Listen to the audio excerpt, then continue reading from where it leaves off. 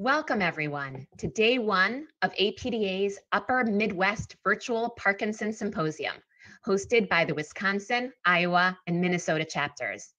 My name is Dr. Rebecca Gilbert, and I am the Chief Scientific Officer at APDA. We are very excited to have you join us for our two-day educational conference. We have a great lineup for you, and we are sure that you will learn a lot of new information about Parkinson's disease. Today, we will hear from Dr. Kristine Domingo on treatment of motor symptoms of Parkinson's disease. Dr. Domingo is a movement disorders physician and assistant professor at University of Minnesota. Next, we will participate in an empowerment dance led by Lisa Pritzl. After that, Susan Voles, who is a Parkinson's specialty nurse at M Health Fairview in Minneapolis, will speak to us about cognitive changes in PD. Following a short break, we will then hear from Paige Green, who is a registered dietitian at Hy-Vee, who will talk to us about eating well with Parkinson's disease. American Parkinson Disease Association, or APDA, is the largest grassroots network dedicated to fighting Parkinson's disease and works tirelessly to assist the more than 1 million people with Parkinson's disease in the United States live life to the fullest. Please visit our website at apdaparkinson.org to explore all that we have to offer. Our website hosts a vast array of publications, webinars, articles, and information that can help you understand your Parkinson's disease. You can also contact APDA through our toll-free helpline 1-800-223-2732, as well as via our social media outlets, Facebook, Twitter, and Instagram. We also offer programs and services delivered by our network of chapters and information and referral centers located throughout the United States. And that, of course, includes Iowa, Minnesota, and Wisconsin. The Upper Midwest region has a higher incidence of PD than some other areas of the country, and that makes APDA's close-to-home resources even more crucial for you. The COVID-19 pandemic has affected so much of our lives and is the reason why this conference is being presented to you virtually. Although we sincerely hope that we are able to get together in large groups again very soon in person, there are silver linings to being able to attend an educational conference virtually. No travel was necessary for any of you to be here. You can view this content from the comfort of your own home. You can revisit the material, which will be posted on our website, and you can easily share it with others. People from all over the region and all over the country can join us today. Speakers as well can be accessed much more easily in this virtual reality. And so APDA is embracing this new way of delivering information to you. The COVID-19 pandemic has raised so many questions for our PD community, and APDA has tried very hard to provide the answers. Our website hosts much information on COVID-19 and how it relates to PD. We have Q&As from our readers about COVID-19 and PD. We have a review of the up-to-date medical literature concerning COVID-19 and PD. We have articles that explore ways of staying connected, of maintaining fitness, and of maintaining mental health during this crisis. We also have interviews with experts related to PD care and PD research during the COVID-19 crisis. These interviews explore deep brain stimulation, telemedicine, advanced PD, and medication management during the pandemic. I also want to highlight a few other APDA resources. APDA has partnered with Smart Patient, an online PD patient community, which allows participants to share information and tips with each other. APDA has a symptom tracker app that can be downloaded for free from Apple Store or Google Play. And this app allows people with PD or their care partners to record and track various PD symptoms over time. And this is extremely useful information for you to understand your symptoms and then to share them with your doctor. APDA has a new virtual calendar that I would love for you to check out. Our network of chapters and information on referral centers are designing excellent online programs, and all these programs are available to anyone, anywhere.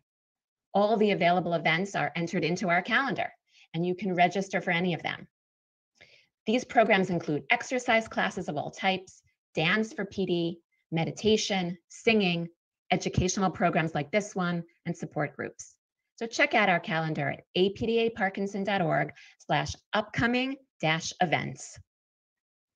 During this symposium, you will notice polling questions appear for you to answer. APDA would be very grateful if you would answer them. Your answers will help APDA understand what is important to you, and then will help us design future events and programs to help you. Now, without any further ado, I would like to introduce day one of our virtual Parkinson Symposium. Thank you so much for joining us. Acadia Pharmaceuticals is the proud sponsor of this event and a committed partner to the Parkinson's community. While we would prefer to engage with you face-to-face as we have in the past, we know that these times call for social distancing, and we are hopeful you find this virtual program interesting and helpful. You may be aware of the physical symptoms related to Parkinson's disease, like resting tremors, slow movement, rigid muscles, and loss of balance. But did you know that around half of people living with Parkinson's may also experience hallucinations, such as seeing or hearing things that others don't, and/or delusions, such as believing things that aren't true over the course of their disease? If you are living with hallucinations and delusions related to Parkinson's, or caring for someone experiencing these symptoms, it's important to talk to a Parkinson's specialist. They rely on hearing from you or your caregiver. These non-motor symptoms may come with additional challenges, and a Parkinson's specialist can help you learn how to navigate them. More information is available at moretoparkinsons.com. Thank you for your participation in today's event, and we look forward to engaging with you at a future Parkinson's community event.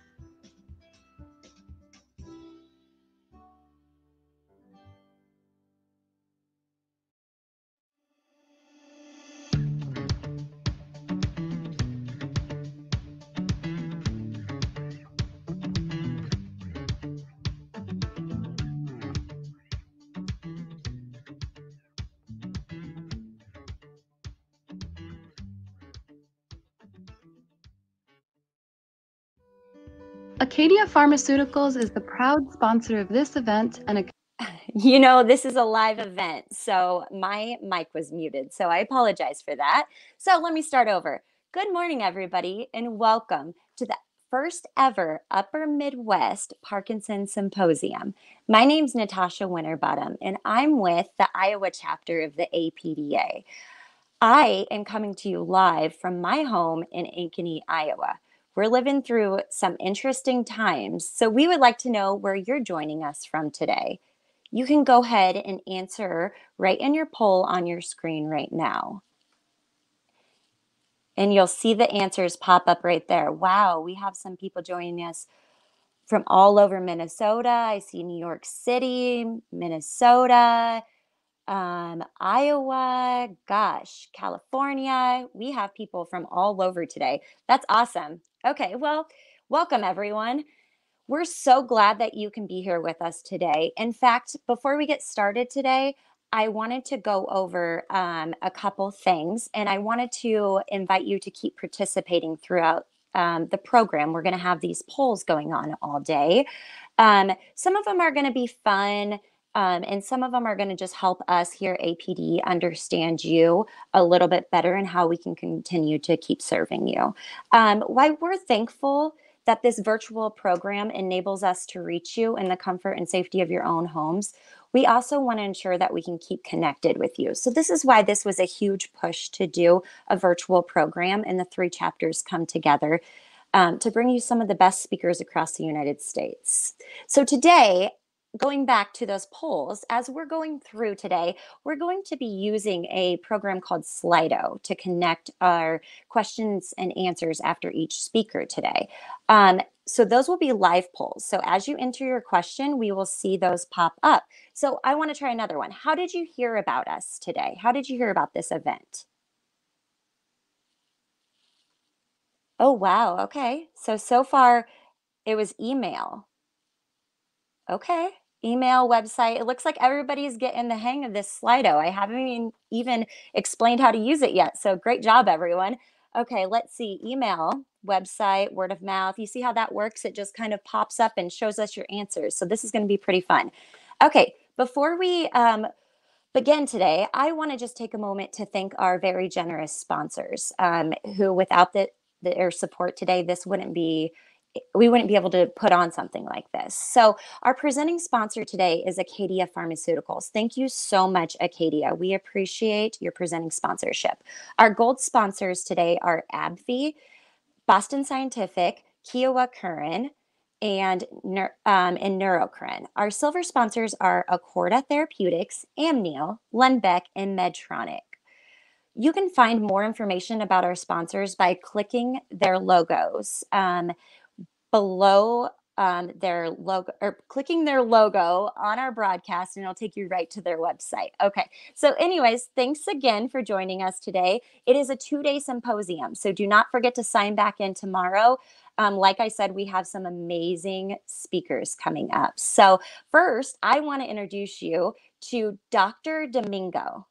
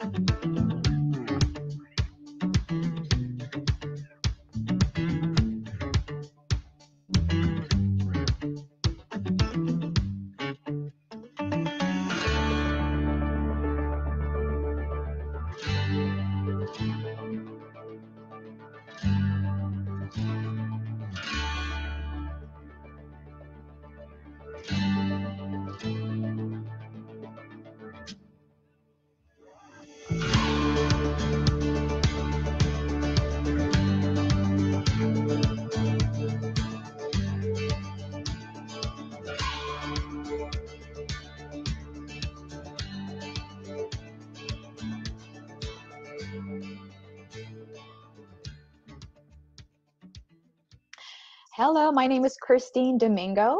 I will be presenting today's topic on treatment of motor symptoms of Parkinson's disease. I am a movement disorders specialist at the University of Minnesota. Advancing Parkinson's disease motor signs and symptoms, that includes increased motor severity, motor fluctuations such as wearing off and dyskinesias, and I'll talk more about this in upcoming slides. Unpredictable responses to medications, nighttime off periods, early morning akinesia or difficulty moving because of the rigidity, freezing of gait, postural reflex impairments, or basically a difficult time keeping their balance or standing straight, increased falls, and then dysphagia or difficulty swallowing. So it's always important to ask a patient with Parkinson's disease about their typical day. And so here's a little diagram here on the right of what a quote unquote typical day would be like of a person with Parkinson's disease as they take their medication. And so early in the morning, they'll take their medication, and throughout the night, if they haven't been taking any medication at all, or their levodopa levels will be a little low, so they'll start to feel those symptoms, or potentially an early morning akinesia at that time. So they'll take their first dose, and then the levodopa levels in their plasma will increase, and they'll start to notice a benefit in their symptoms. And then as time continues, the medication is metabolized in their system, and then they start to notice worsening symptoms, and then this wearing off period here, where they have an off time, and then they continue to take their medication, and the pattern continues. And so it's really important to be able to ask your patient, reasons for why or when they would have these off times. So it's important to keep track of your symptoms throughout the day as well as the night, along with timing of when you take your medications, and then also when you take your meals, because sometimes your meals, especially protein, can affect the efficacy of the absorption of medication. And I'll talk more about that in later slides. So I just wanted to talk about levodopa-related motor fluctuations in Parkinson's disease. And so I've spoken now a few times about wearing off. And so wearing off is basically when a patient with Parkinson's disease will take their medication. So here it's levodopa, and they don't notice the medication start to kick in or take effect until much later on, a lot later than what they expect, or when they expect the medication to start working. And then after a period of time, that's when they start to notice improvement in their symptoms. And then we have a delayed on. And so that is when someone takes their medication and they don't really notice any effect for some period of time. With the wearing off, they'll take the medication. There's a little bit of a delay, and then the medication wears off sooner than what they expect. So that's what wearing off means. So you would expect potentially that the medication lasts this long in a period of time, but rather than lasting that period, it's shortened. And then with delayed on, they take their medication. There's a period of time where they don't notice any improvement at all in their symptoms. And then after a longer period than they would expect, that's when they start to notice benefit from the medication. And then you have dose failures, and so or a failed dose, and that's when a person will take their medication and they don't notice any benefit at all, even after taking that second dose. And after that second dose, or the next dose, they'll start to notice benefit in their symptoms. And so for delayed on as well as dose failures, you really have to think about or consider protein competition. And so, levodopa competes for the same receptors as protein. And so if somebody takes their medication, the carbidopa, levodopa, and they take a high protein meal along with it, what happens is the medication is not absorbed because it's competing with the protein, and what's absorbed is the protein and not the medication, not the levodopa. And so that can account for some of this delayed on or even the dose failure. So that's why it's really important to keep in mind, what times you take your medication, and then also your meals and what your symptoms are. And then you have this last type of motor fluctuation called random on and off. And it's exactly what that means, is that someone will take their medication, they'll notice an effect, and then despite taking their medications consistently throughout the day, there's no real predictable measurement of how long the medication will last, when it starts, and then when the wearing off begins. And so that's when it becomes a random on and off. So it could be just, inconsistent, a dose effect, or delayed on, that kind of pattern, which is unpredictable. So with advancing Parkinson's disease motor signs and symptoms, I wanted to talk about dyskinesias. And there are three main types. There's peak dose, there's diphasic, as well as dystonia. So I want to draw your attention here to the diagram on the right. And so in the blue, that is when the patient is on or has a good response to their medication, to the levodopa or whatever medication they're taking. Here, they're saying levodopa. And so when the plasma levels of levodopa increase and reach a certain amount, a high dose in the system, what starts to happen is a potential for dyskinesias, and that's what's in the yellow shade here. And then when the medication wears off and levels of plasma levodopa is low, that's when you are in the off state, or when you have most symptoms of Parkinson's disease. And so we really want to be in this kind of blue zone here, which sometimes can be very difficult. And so in talking about dyskinesias, you have peak dose dyskinesias, which is the most common type of dyskinesia. And it correlates with the levodopa plasma levels, and it affects the upper limbs, the head, the trunk, potentially, and it can look choreic in description. So that kind of means like a dance-like movement affecting those particular body parts. And so peak dose means they'll take their medication, and as the levodopa increases in their system, at the very peak or the max dose of the levodopa concentration in their plasma, that's when they start to notice the dyskinesias.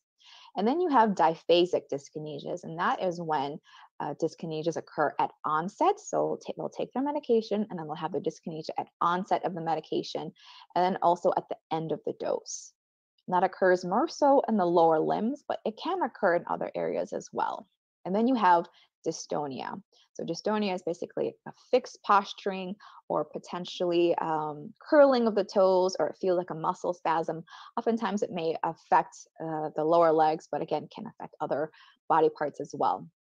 And so oftentimes dystonias occur as off-period dystonias, or more so in the red zone when the plasma levels of levodopa is low.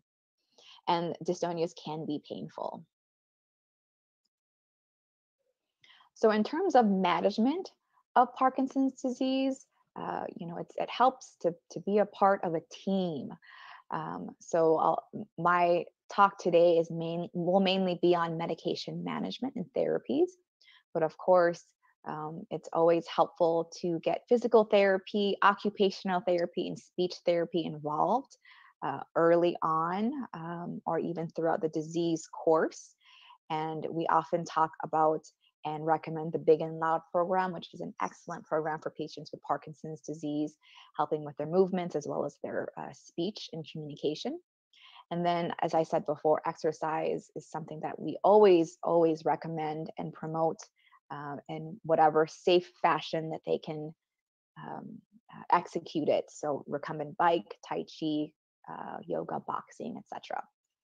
And then, of course, it's really important to have social support around you, either with family or other healthcare providers or social work, nursing staff, whatnot, therapists. And then also there are treatments that are surgical options for management of Parkinson's disease, including deep brain stimulation and DUOPA, which I will be talking about in later slides. So here are the medication options for symptomatic treatment of Parkinson's disease. And as you can see, we've got quite a number of agents that we could use in our armamentarium, which is a great benefit when treating someone with Parkinson's disease. And I'll be talking about each medication class. So this is a review done by the International Parkinson and Movement Disorder Society. It's an evidence-based medicine review on treatments for motor symptoms of Parkinson's disease. And so based on the review, they found that there was no effective neuroprotective agent available. Looking at my previous slide regarding all those medications, so none of them have a neuroprotective effect. In terms of monotherapy, these medications are efficacious, including levodopa, dopamine agonists, and amantadine. And I'll talk about this a little bit more with amantadine. That mostly helps to treat tremor, and it has a modest benefit in treatment of that if you use it early on in someone's disease course. For motor fluctuations, these medications are considered efficacious, including dopamine agonists, levodopa gel intestinal infusions, or otherwise known as DUOPA, COMT inhibitors, MAOB inhibitors, zonisamide, and deep brain stimulation therapy to the bilateral STN and GPI. For dyskinesias, it's considered efficacious to treat with DUOPA, amantadine, and then also DBS to bilateral STN and GPI, as well as clozapine. So let's delve into medications now. So this will be the bulk of my talk today. So carbidopa, levodopa, the other name for it is Sinemet, is the gold standard treatment for motor symptoms of Parkinson's disease, and it has been for the past 50 years. This is as mentioned in the other slide, it is efficacious in terms of monotherapy for patients with Parkinson's disease symptoms, and there's no evidence of enhanced disease progression with this medication, either starting it or being on it. It's most effective overall to treat motor symptoms of Parkinson's disease, and that includes rigidity, the tremor, bradykinesia, as well as gait disturbance. I say plus or minus because this has variable effect on patients for improving their gait. And it's really important to be able to discuss with your patients realistic expectations when starting any type of therapy. So Sinemet does not treat things like postural instability, or is not intended to treat things like postural instability, hypophonia, or that soft volume of their voice, sexual dysfunction, excessive sweating, constipation, or dementia. Non-motor side effects include nausea, orthostasis, sleepiness, hallucinations. But in terms of these particular side effects, carbidopa-levodopa has less of those types of side effects as compared to other PD medications. Motor side effects include dyskinesia, wearing off, and the on and off phenomenon. And with Sinemet, for a patient with Parkinson's disease, by mid to late disease, most often a patient will be on this medication. And so the diagram on the right shows the different doses of carbidopa-levodopa. 25/100 is the most common dose that a patient would be started on. And Sinemet is composed of two medications, carbidopa as well as levodopa. And so carbidopa acts as kind of a bodyguard to levodopa, so that the levodopa is not broken down in the periphery, and acts to be carried through the blood-brain barrier into the central nervous system, where it can act to treat the motor symptoms of Parkinson's disease. Without carbidopa, levodopa would be broken down in the periphery and cause symptoms like vomiting. And actually, Latin for Sinemet, sin is without, and emet is emesis. So carbidopa prevents the degradation of levodopa in the periphery, which then prevents vomiting. So without vomiting, sin, emet. So this is a medication that is best taken 1 hour before a protein-rich meal or 2 hours afterward, because as I had said before, levodopa is absorbed via amino acid transport system, and therefore competes with dietary protein for absorption into the bloodstream. And so if you eat a high protein rich meal and take the medication along with it, your body will absorb the protein and not so much the carbidopa-levodopa. And so you will not have its maximum effect, unfortunately. So take the medication 1 hour before a protein-rich meal or 2 hours afterward. So here are the different formulations of carbidopa-levodopa. You have IR, which is the shortest duration of action. Typically onset is between 30 to 60 minutes. Oral disintegrating tablet, or Parcopa, is similar in duration to the IR levodopa and does not require water. It actually dissolves on the tongue, but that does not ensure a faster absorption. CR, controlled release or extended release, is a slightly longer duration of action of levodopa, but it's slower as well as an erratic type of absorption. So most often we use it for a bedtime dosing. And so the comparison between 200 milligrams of CR levodopa is about 150 milligrams of IR levodopa because of that slower and erratic absorption. You have Stalevo, which is a combination of carbidopa, levodopa, as well as entacapone. And then extended release Rytary, which is the longest duration of action in terms of the levodopa formulations. And then Duopa, which is the levodopa intestinal gel administration, which is administered through an external pump. And it offers 2 hours or more of on time. Then you have Inbrija, which is the inhaled rescue form of levodopa intended to treat off episodes. And I'll talk more about these medications. So here we'll talk about Rytary, and here are the different doses of Rytary. You can see it goes from 95 all the way up to 245. Rytary combines immediate release levodopa as well as extended release or controlled release levodopa. And these capsules contain beads of both the IR and ER formulations. And it's a rapid onset of action with the IR with an extended effect from the controlled release beads. And so it doubles the duration of effect of regular levodopa. So it may increase on time by about 1 hour or more. Typically, it's dosed between 3 to 4 times in the day, and it should be swallowed whole as a capsule, or you can actually open up the capsule and sprinkle it on patients' food, such as applesauce. So this is a medication that is intended to treat motor fluctuations, and particularly the wearing off effect of motor fluctuation, and is not indicated for initial treatment.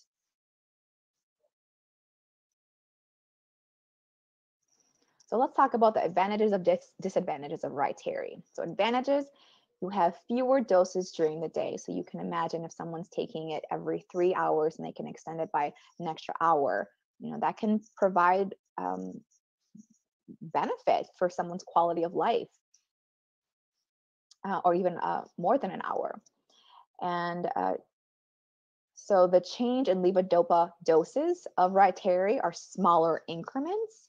And so that potentially could mean that you have more control of your motor symptoms because you're increasing by smaller amounts, and then potentially could avoid a side effect like dyskinesias. If someone's taking nighttime dosing of Rytary, you potentially could have less symptoms during the night and then improved sleep as a result of improved Parkinson's disease symptoms. So disadvantages of Rytary is that you're potentially having to take more pills in a single dose, even though it's less throughout the day or less intervals throughout the day. And then sometimes switching from IR levodopa to Rytary can be a little bit cumbersome. The conversion in switching from IR to Rytary isn't an exact science and requires trial and error. And so patience from the patient in order to find that right dose, because sometimes you could calculate it to be a little bit too much and they could be dyskinetic and be uncomfortable, or they could be too low and they could be feeling stiff. And it takes time to adjust. So it really helps to work with a pharmacist to be able to find that right adjustment, because you'll likely talk with the patient for more times during this transition period. Also, brand names may be more expensive. And then this, again, as I said, this is not made for initial treatment of Parkinson's disease, more so to treat motor fluctuations, particularly wearing off effect. So let's talk about dopamine agonists. So mechanism of dopamine agonist is that it mimics dopamine in the brain. It can be used as a monotherapy early on in the disease, and it's approved for early and advanced Parkinson's disease symptoms. You can add a dopamine agonist to levodopa to reduce off time, and it helps to improve motor scores of Parkinson's disease, delay dyskinesias, and it's less potent than levodopa in terms of treating the motor symptoms. Side effects include nausea, dizziness, orthostatic hypotension, pedal edema or swelling, drowsiness with sudden sleep attacks, and impulse control disorders, meaning a change in behavior where potentially you could be watching more pornography, behaving more sexual acts, over shopping, gambling, or overeating. So these are always things to ask the patient about, or ask their family members about if there's been a change in behavior at all after starting a dopamine agonist. So things to consider is that dopamine agonists are more prone than levodopa to cause symptoms like hallucinations and confusion. So you really have to, think hard if you want to start this medication in an older patient, and potentially even avoid it for people who are older, and especially for those who are demented. Here are the different medications of dopamine agonists: pramipexole, ropinirole, and rotigotine. And you can see the different doses that one can take in milligrams per day and the different doses available. in each of these medications. And you can see that pramipexole and ropinirole come in IR, or immediate release, and extended release formularies. And that rotigotine is a 24-hour patch that is worn on the skin, and that's how they receive their medication. And you can also see the half-life of dopamine agonists are longer than levodopa. So early on with studies, we had seen that the onset of dyskinesia was less with dopamine agonists, and then also the half-life was longer. So when comparing, whether to start a dopamine agonist versus levodopa, because of those factors, people tended to lean more towards dopamine agonists. But I'll talk more about that in a little bit. Oh, also the half-life of rotigotine is about 5 hours, and that's after the patient removes the patch from their skin. So as the patch is on, the medication is being provided to them through their skin, and then when they take it off, they have a half-life of about 5 hours after removing it. So here is a depiction of the rotigotine or Nupro patches. Here's the different doses of the patch, and then also where you can apply the patch on different areas of the skin. And so they always recommend to change the location of where you place the patch in order to avoid irritation in the skin in that area. And that's something that you wear for 24 hours. So side effects, I just wanted to compare levodopa with dopamine agonists. So levodopa is more so associated than dopamine agonists to cause nausea, dyskinesia, motor fluctuations, and a condition called dopamine dysregulation syndrome. And so this is akin to being addicted to dopamine. So despite having relatively controlled symptoms and maybe even dyskinesias from having too much dopamine in their system, they're finding that they're wanting to take more dopamine and more dopamine to better improve or even avoid their motor symptoms of Parkinson's disease. So they really truly become addicted to taking medication, which then, of course, if you take too much of carbidopa, levodopa, you could potentially lead to side effects. And then dopamine agonists, more so than levodopa, can lead to impulse control disorder, drowsiness with sudden sleep attacks, hallucinations, orthostatic hypotension, and pedal edema with erythema. So when considering whether to start dopamine agonists versus levodopa for initial therapy, there's a couple of things to keep in mind. Dopamine agonists have less risk for dyskinesias and motor fluctuation within the first 5 years of disease course in Parkinson's disease, but it's also associated with more side effects, as I had mentioned in the previous slide. With levodopa, you have better efficacy for treating the motor symptoms of Parkinson's disease. You also have fewer side effects, and there is no evidence of neurotoxicity. However, keeping all of this in mind, we have to always, with treating Parkinson's disease, there is no right or wrong answer. There is no one size fits all in terms of what's the best medication to treat everyone with Parkinson's disease. It's a therapy that's individualized and something that you discuss together to communicate. It's a type of, you have to communicate with the patient as well as the physician, and consider what's the predominant symptom that you're wanting to treat, disease severity, side effect profile of the medication you're considering, as well as cost to the patient. So there are several medications that prolong the effect of levodopa, including COMT inhibitors and MAO-B inhibitors. And so these two classes of medication provide about 1 to 2 hours of increase on time with effective treatment when combined with levodopa. So this must be given or taken with levodopa because on its own, COMT inhibitors and MAO-B inhibitors do not have independent action on their own. So these are the examples of COMT inhibitors. And COMT stands for catechol-O-methyltransferase. And COMT metabolizes levodopa primarily in the GI tract, and that the peripheral COMT blockade improves CNS levodopa levels, which helps treat motor symptoms. It helps to extend the clinical benefit of levodopa by reducing off time and increasing on time. These are the different types of COMT inhibitors. Entacapone peripherally blocks the enzyme COMT, and these are the side effects as associated with. unique side effect of entacapone is the orange discoloration of urine, tears, and sweat. So just keep that in mind and tell your patients about it before they discover it on their own. These are the typical doses of this medication. Again, entacapone or COMT inhibitors must be taken with levodopa in order for it to provide its therapeutic benefit. And again, there's Stalevo, which is an option of levodopa, carbidopa, and entacapone all in one medication.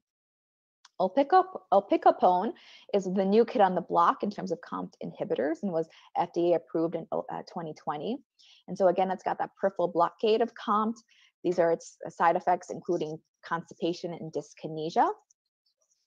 And it's a once daily dosing, which is a really nice option for this medication. And so then you have tolcapone, which has central and peripheral blockade of COMT enzyme. And it's rarely used nowadays because of the risk of hepatic failure. Now we have MAOB inhibitors. And so MAOB is an enzyme in the brain that breaks down dopamine. It works to improve motor features of Parkinson's disease and can be used as a monotherapy or as an adjunct to other medications for Parkinson's disease, including levodopa. So this medication helps to decrease off time. So these are the side effects associated with this medication. And the caveat is that MAOB inhibitors have many drug interactions, such as to antidepressants, a couple of medications for anxiety, and dextromethorphan are examples. In combination of low doses of SSRIs, that's been shown to be safe when using MAOB inhibitors. But you really have to monitor them for potential for serotonin syndrome. These are the different medications of MAOB inhibitors. You have selegiline, which is taken twice a day. Keep in mind that you want to make sure that second dose is taken early on in the afternoon to prevent sleep issues or insomnia. This is a medication that's metabolized into amphetamine. So you want to warn patients who potentially are tested for amphetamine because they could test positive. And then this helps to reduce off time by about 1 to 1.5 hours. Then you have rasagiline, which is taken once daily. And this is not metabolized into an amphetamine, and it reduces off time by about 1.2 hours. You have safinamide, which is also taken once daily. And based on the studies for this medication, after 24 weeks, it helped to increase on time by about 0.8 hours. And these are the effects, including modest increase in dyskinesia,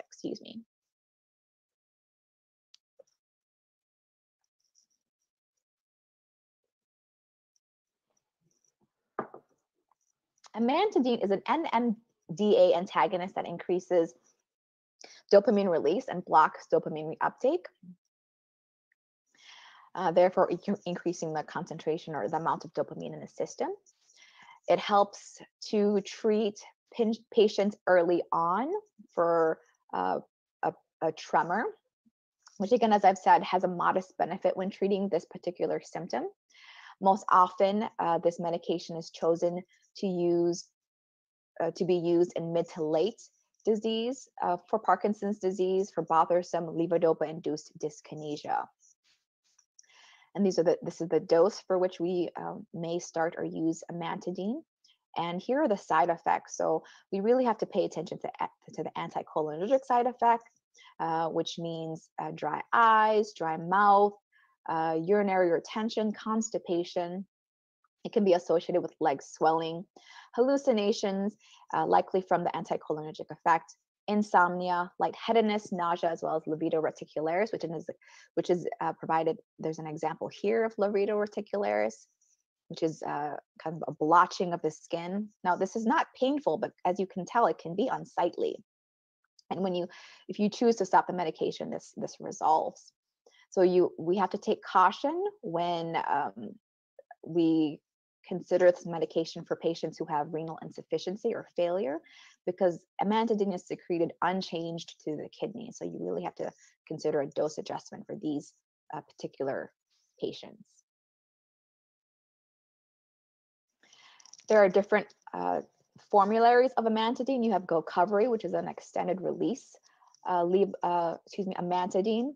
And so this is approved for treatment of levodopa-induced dyskinesias. And it also has been shown to reduce off time by about 0.9 hours. And here are the side effects associated with Gocovri, and this is the doses of Gocovri. Osmolex is approved for Parkinson's disease, and then also here are the doses for this medication. Anticholinergics are another type of treatment for Parkinson's disease, and the idea is that you restore the acetylcholine dopamine balance by treating with anticholinergics. So it's most useful in young patients, because as you can tell with the anticholinergic effect, we would want to avoid those side effects in the elderly. And it's useful for young patients with tremor predominant Parkinson's disease symptoms. It's effective for tremor, as I mentioned, and here are the side effects when using this medication class. And again, you want to avoid it because of these side effects for patients who are older. Istradefylline is an adenosine A2 receptor agonist. And so adenosine A2A receptor stimulation may lead to abnormality in signals for motor control in Parkinson's disease. And so istradefylline is used as an adjunctive therapy to carbidopa-levodopa to decrease off time in Parkinson's disease. So here's the dose. The doses of istradefylline, and it's taken once daily. And it approximately decreases off time by about 1 hour and improves motor symptoms. Side effects include mild to moderate dyskinesia as well as constipation. So now let's talk about on-demand therapies. So the on-demand therapies are mostly considered for patients who have unpredictable off time. So oftentimes this is something that's considered when patients with Parkinson's disease are later on in the disease process. And off times can be related to several different things, including stress, after meals or postprandial, end of dose or shortened benefit from levodopa, and delayed onset. It could also be associated with partial response or failed response to their Parkinson's disease medication. So in order for it to be a successful on-demand therapy, it should have a quick onset of action, should be well tolerated by the patient, and have an easy administration. So here is apomorphine or Apokin, which is a subcutaneous administration of this medication. It's a type of dopamine agonist. And it's the first kind of rescue medication that was out in the market. And it's treated, or it helps to treat sudden off periods. So its response is equal to levodopa. And after it's injected, so as you can see here, it's a very fine, about 29 gauge needle, but it's something that you have to inject into your body part to get the medication. But once injected, its onset is a little bit less than 10 minutes, and it lasts between 1 hour to 2 hours.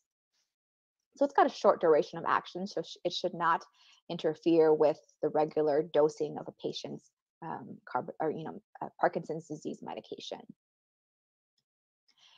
The other medication is, so the newer one, this was approved in I believe 2020, but this is apomorphine, but a sublingual distribution of apomorphine, again, a dopamine agonist. It's got this bilayer film where it has the medication and also so here, the bilayer film, here's the medication, and then a pH modifier that helps improve the permeation of this medication. So this is a medication that is administered under the tongue, and after that, that's how it's incorporated into the circulation. And because of that, it avoids GI delays as well as that first pass effect. And as you can see here, it's available in different doses of strength. So let's talk about adverse effects and special considerations for sublingual apomorphine or KINMOBI. So it's associated with these side effects: or pharyngeal irritation, which in about 70% in the study led to discontinuation, nausea, somnolence, orthostatic hypotension, as well as prolonged QT in one patient. Things to really consider with this medication is that 3 days prior to starting KINMOBI, you are pre-treated with an anti-nausea medication called trimethylbenzamide, which helps decrease the side effect of the nausea. You want to be able to drink water before administering this medication in order for it to be better absorbed. And as I said, it's applied under the tongue. It must be kept under the tongue in order for it to be dissolved and it has to be completely dissolved in order for it to get into circulation. So oftentimes that takes about 3 minutes. Maximal dose is about 5 doses per day. And this medication is contraindicated with use of 5-HT3 antagonists like ondansetron or Zofran. Next, we have the inhalational levodopa or Inbrija. This is approved for intermittent off periods in Parkinson's disease. You can take up to 5 doses per day, and it decreases off time by about 0.8 hours in the day. This medication is provided with these capsules, which contains the medication and should not be swallowed. And so you take this capsule and you administer it into this Inbrija inhaler. You press down, once this is inserted into the inhaler, you press down on this white part of the inhaler, which punctures the capsule and then allows for you to be able the patient to put their mouth over this mouthpiece and then simply inhale the medication. So again, we should not swallow the capsules. It's administered via this Inbrija inhaler. And it was not shown to change pulmonary function tests. So let's talk about surgical therapies for Parkinson's disease, and that includes Duopa as well as deep brain stimulation. For Duopa, this provides a continuous release of levodopa during the day via this external pump. The medication is provided via this drug cassette, and then you can set the pump to be able to administer the medication at a particular rate that you set. And so the pump is connected to this tube, and the tube is connected to the jejunum. So as you can see, this is a surgical procedure to insert the tube. The levodopa is directly delivered to the small intestine where the levodopa is best absorbed, which allows for a more steady state of levodopa throughout the day. And because of that factor, there are no issues with delayed gastric emptying or slow GI transit. So with Duopa, it's approximately about $60,000 per year.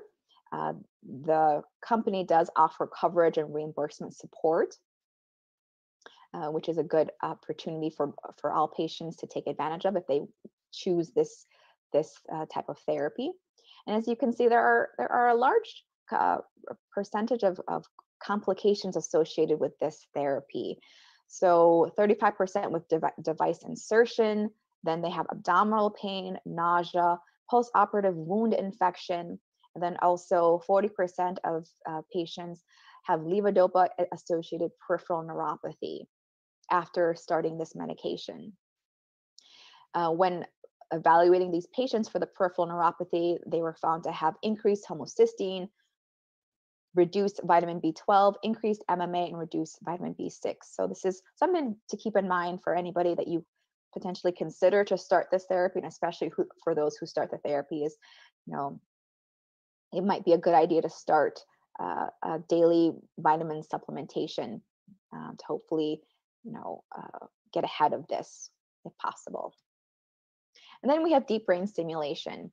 And so this is a reversible procedure that involves placement of a medical device called a neurostimulator. And this neurostimulator provides electrical impulses through the wire to electrodes, or this lead, which contains electrodes, to specific targeted areas of the brain, which help to control symptoms of Parkinson's disease. So sometimes this is referred to as a brain pacemaker. And this is a type of treatment considered for Parkinson's disease patients who have motor fluctuations, wearing off, dyskinesia, or medically refractory tremor. Now, this is not a cure for Parkinson's disease, and it helps primarily to to treat the motor symptoms of Parkinson's disease, and that includes tremor, bradykinesia, and rigidity. So it's really important to be able to have this conversation about realistic expectations for patients, because you want to be able to provide the best type of therapy and be on the same page of what goals that the patient wants to treat in terms of their symptoms and what's attainable. So this is a type of therapy that's been approved to treat Parkinson's disease since 1997. So here is a video of a patient with DBS, and it's a demonstration of their symptoms being treated with deep brain stimulation.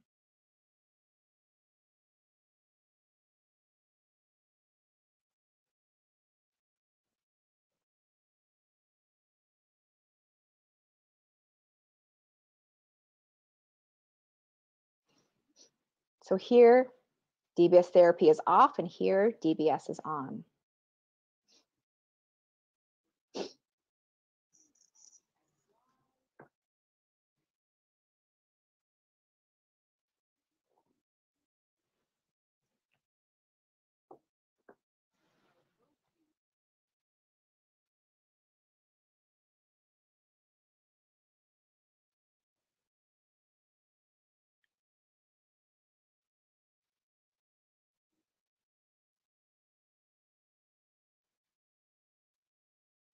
Now she's turning the therapy back on. Again, therapy off and versus therapy on. And you can see that the DBS really helps to treat his tremor and the slowness. And it's actually quite profound.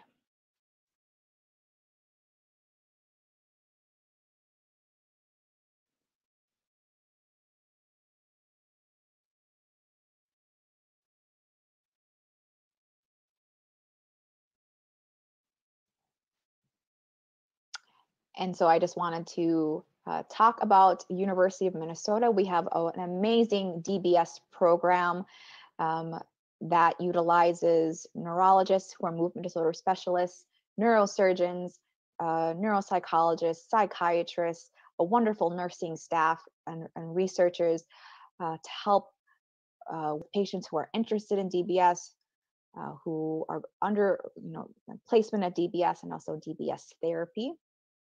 And then we're actively involved in research regarding this as well.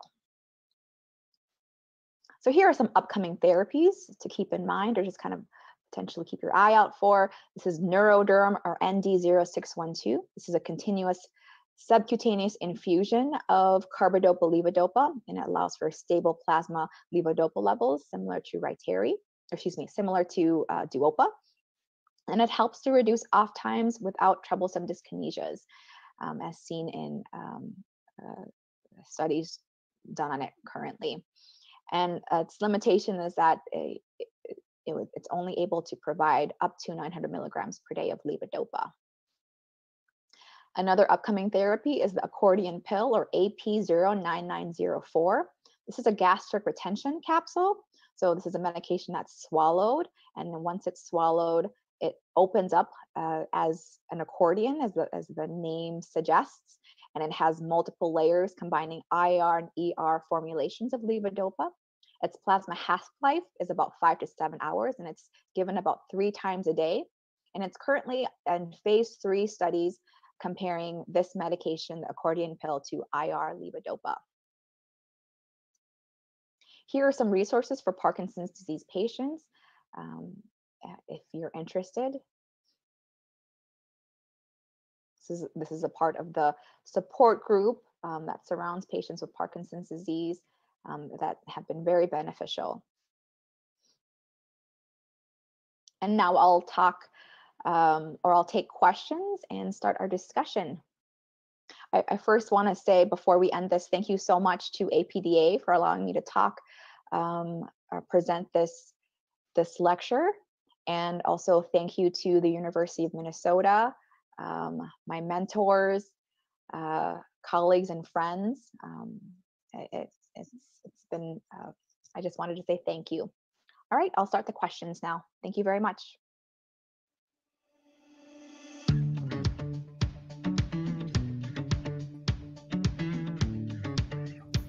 Thank you so much, Kristine. I thought it was really, really helpful to have that extremely comprehensive review of the many, many treatment options for the motor symptoms of Parkinson's. So thanks so much for taking the time to share your expertise with us. And Absolutely. Wonderful. And we have several questions from our audience. One of our audience members said he was just diagnosed with Parkinson's and his doctor suggested that he take the medication at nighttime versus morning. Is there any difference in effectiveness and timeframes? Sure, that's a great question. So, of course, like I had said in my PowerPoint, there's no one size fits all in terms of treating Parkinson's disease. So you really have to have this discussion with your physician as well as the patient. There have been some studies that show early on in Parkinson's disease that if you treat via nighttime dose, that medication allows for buildup.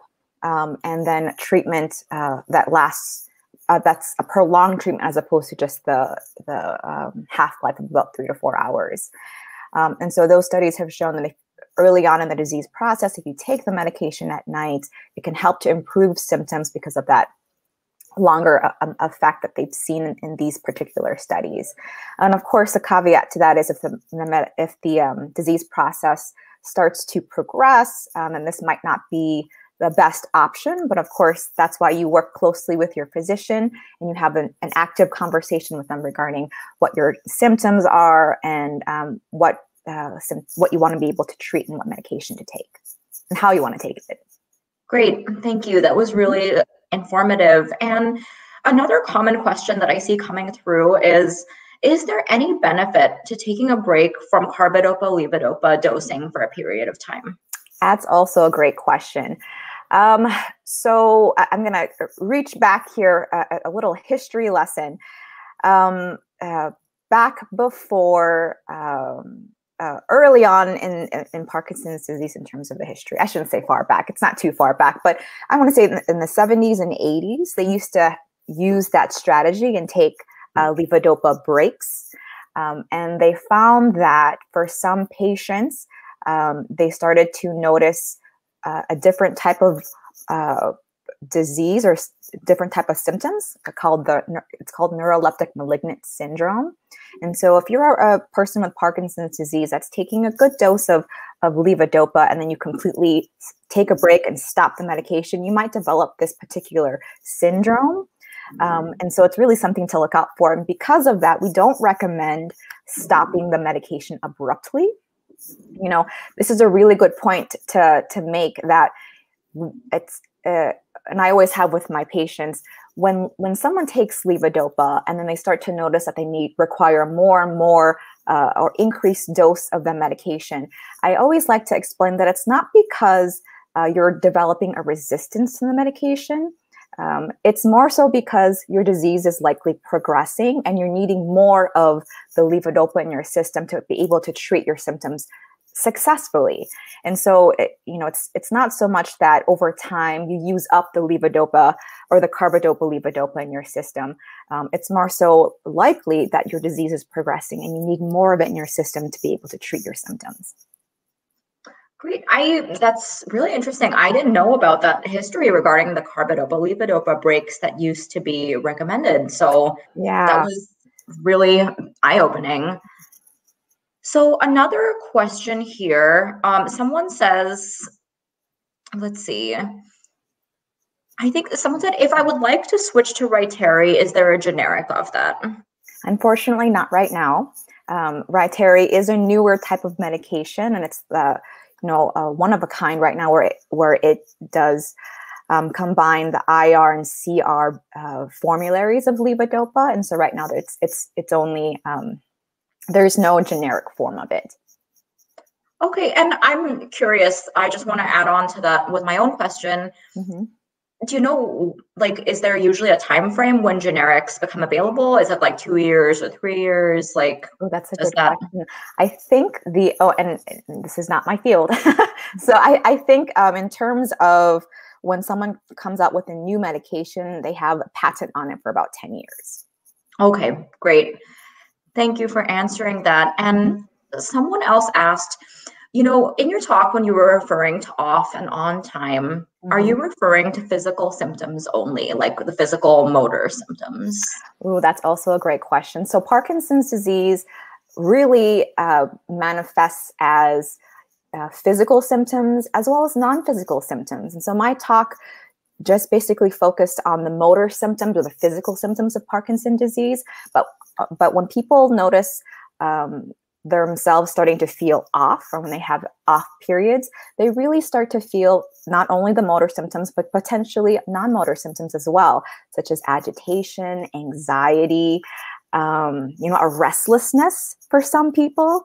So that's not to say that everyone experiences these off symptoms, but it can manifest as more than just motor symptoms or physical symptoms. Yeah, and I've just anecdotally heard that as well as at different Parkinson's support groups. So that's something to be aware of. And someone else has asked, how do you know when it's okay to have protein when taking carbidopa, levodopa, to avoid what you mentioned about, having a lot of protein in your meal that affects the absorption of the drug? So I always recommend take the medication an hour before a protein-rich meal or 2 hours afterward. Sometimes people can manage with taking the medication 1 hour before and 1 hour afterwards. So it's something that you can just kind of observe in yourself and see what is best. But as a general rule, I say take the medication 1 hour before, 2 hours afterward, to have, to be able to experience the maximum benefit of levodopa or carbidopa levodopa. Great. I think that's, I'd almost recommend people just like write it down and tape it on their fridge, because that's such a helpful piece of advice. Yeah, absolutely. It's something that we always have to remind people who may be living in nursing homes who get the medication administered to them, because it matters. It matters how they react to the medication, how they respond. Great. And someone else has asked, what is the best treatment for dyskinesia? And, because you mentioned that dosing of levodopa could be a cause. So that's a multiple answer question, similar to what I was saying about how there's no one size fits all.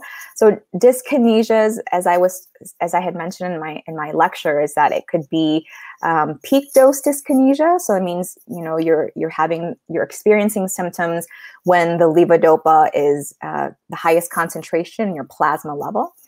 And so a way to treat dyskinesias could be to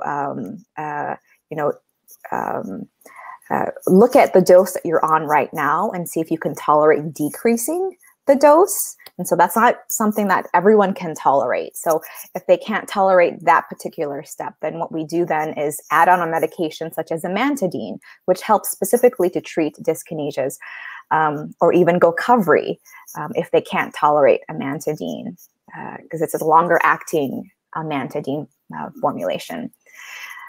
There's several other things that we can consider in terms of treating dyskinesias, but like I said, it's an active conversation you have with your physician, and there's not just a one consideration or one step that you can do to help treat it. There's a couple different things you could do, but those are the two things I would start off with: is see if you can decrease the dose, if they can tolerate that, and then potentially add on a different medication to help treat that particular symptom. Super helpful advice. And this is why we recommend that every person with Parkinson's see a movement disorder specialist like Dr. Domingo, because movement disorder specialists are the people that are just most equipped to answer these complicated questions that come up with medication management related to Parkinson's. And we have another question here. The person wants to know, what can you tell us about drugs that might slow the progression of Parkinson's? And they mentioned a couple of examples, like exenatide or terazosin. Could you say that first one again? Exenatide. Exenatide. EXENATIDE. So that's something that they mentioned. Exenatide. That one doesn't sound familiar to me. But in terms of drugs that slow progression, there's several different studies that specifically try to answer that question: can we use medications to slow the progression of Parkinson's disease? And so early on in the disease process, some of these studies show that if you start a dopamine agonist or levodopa earlier on, as opposed to waiting until the symptoms really interfere with daily activities, that could be a hindrance as opposed to a benefit, for people that believe that starting a medication later on is better than starting it sooner to save the effects of that medication.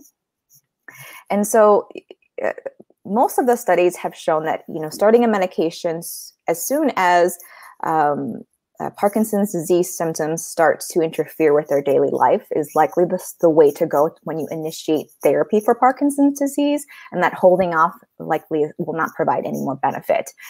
Now, are there medications that will slow or prevent the progression? As of right now, there aren't any medications that do that. As I always like to tell patients, Parkinson's disease is a neurodegenerative process, meaning that we expect it to continue to progress. We expect symptoms to worsen.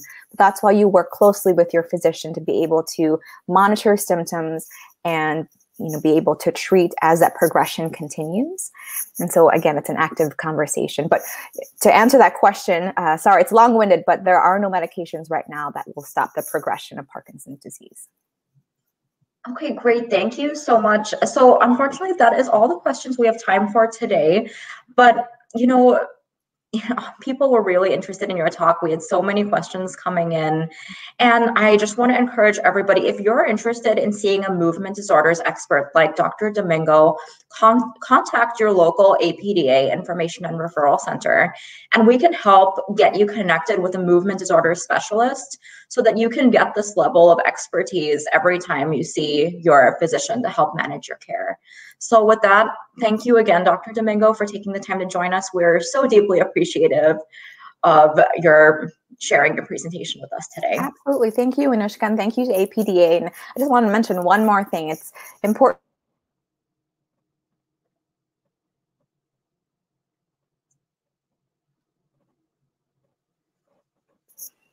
Oh, okay. So that's it. Thank you very much, everybody. Thank you for your time. Great. Have a great rest of your day. You too. Thank you.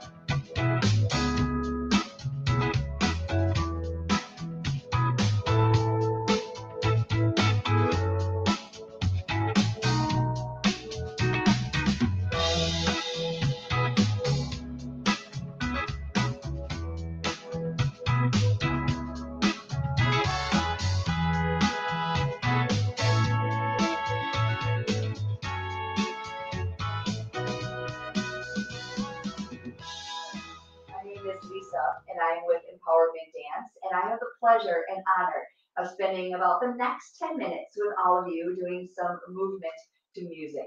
So we specialize in a program called Dance for PD, and it is a program out of New York. It's been around for about 20 years, and we are trained to provide dance activities to individuals with Parkinson's.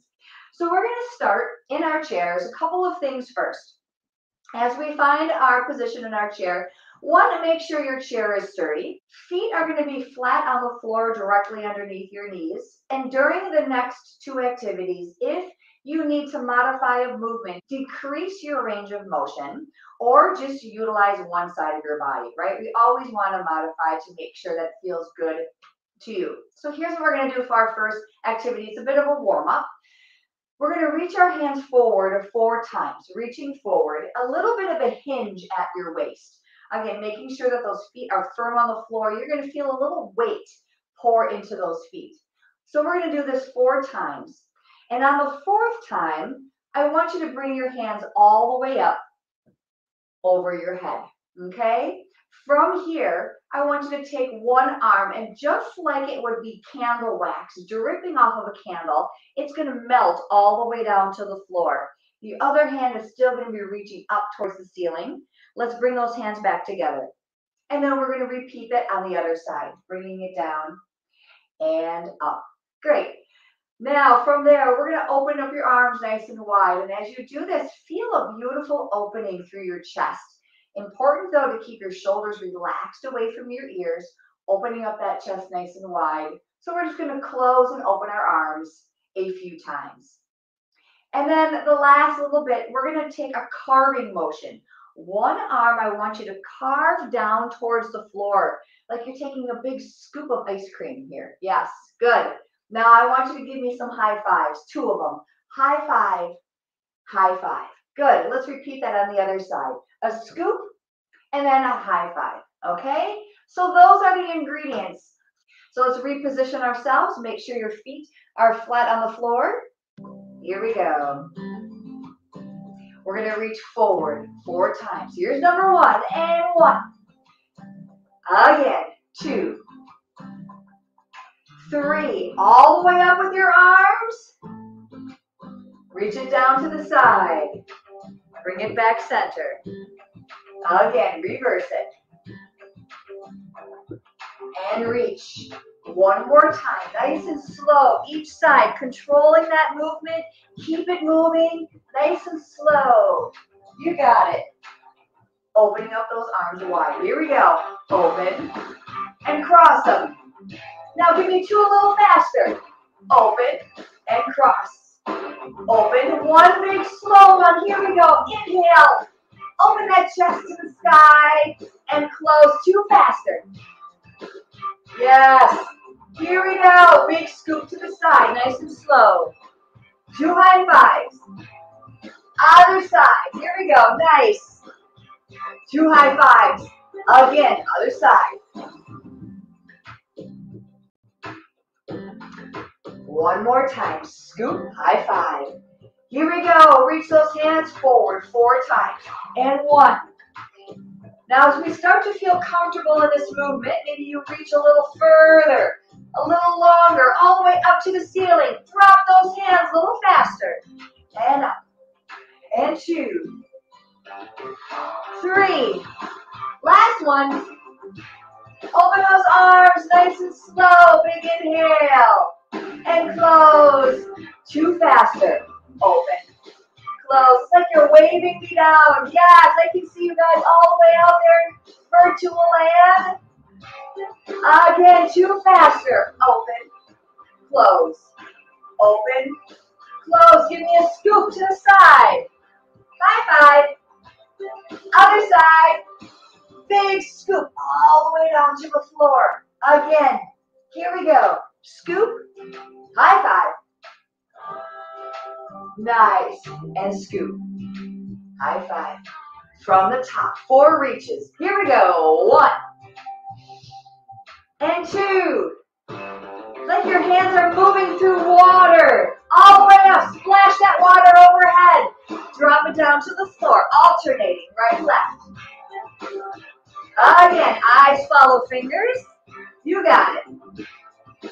Open and close those arms.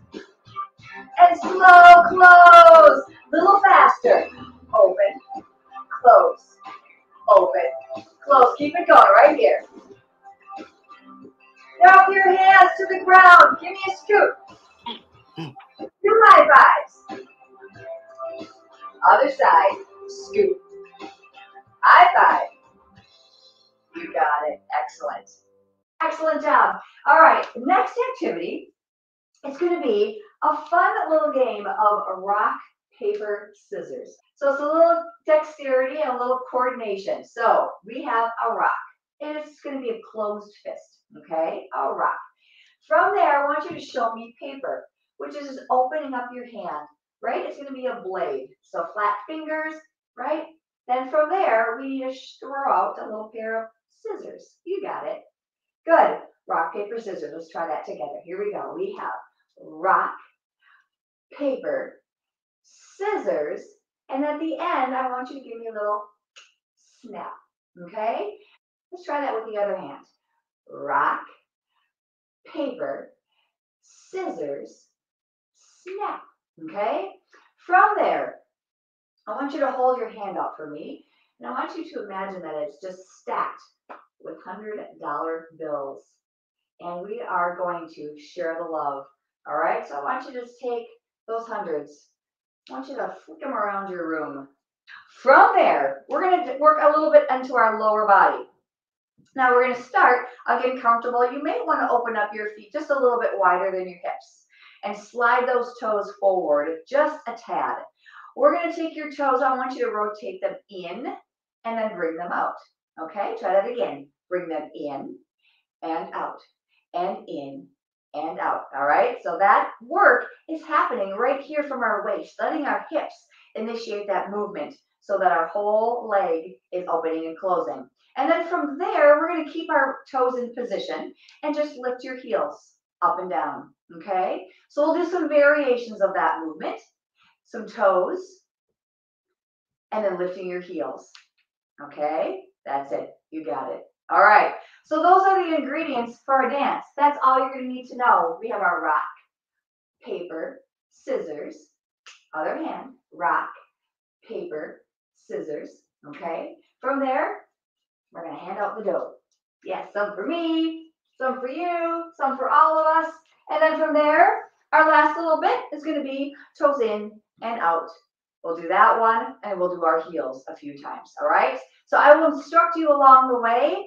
Just have fun with this. You guys are moving, and that's all that matters today. Excellent work. Here we go. Let's do this. You guys ready? Give me some clapping. You start to feel the rhythm of that music. Yes. Here we go. Get those rock, paper, scissors ready. Here we go. One hand. Rock. Paper. Scissors. Snap. Again. Other hand. Rock. Paper. Scissors. Both hands. Rock. Paper. Scissors. Snap. Try that again. Both hands. Or rock. Paper. Scissors. Snap. Here we go. Brush it up. Other hand. Now maybe some up to the ceiling. Down to the floor. A little faster. 1, 2, 3, 4. And other side. Good. Switching back and forth. Just let your whole body get involved here. Feel that weight side to side on your toes. You got it. All right, here we go. Bring everything center. Down to our feet. Just your toes. In and out. And in. And out. And in. And out. Keep your toes in place. Heels. Lift. Lift. Yes. Then think about connecting all 5 toes down to the floor. Letting that mobility happen through your ankles. All the way up to your knees. Here we go. Rotate those toes in and out. Here we go. And in. And out. Now give me some heels. Let's go. 4, 3, 2. Toes in. And out. Just your heels. Yes. Now we're going to take a step with your right foot.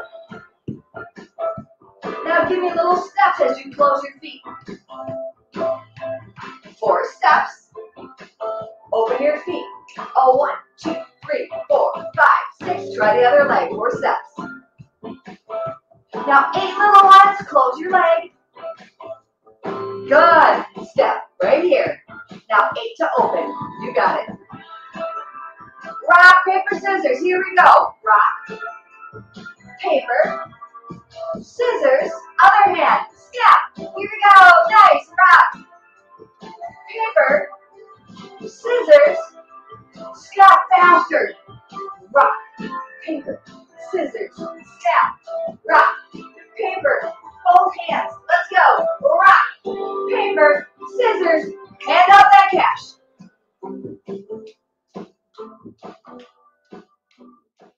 Awesome. Thank you, thank you, thank you. I hope you enjoy the rest of your symposium. If you would like more information on our classes, we are holding them weekly. You can find that at empowermentdance.com. Happy Thanksgiving, everyone. Bye.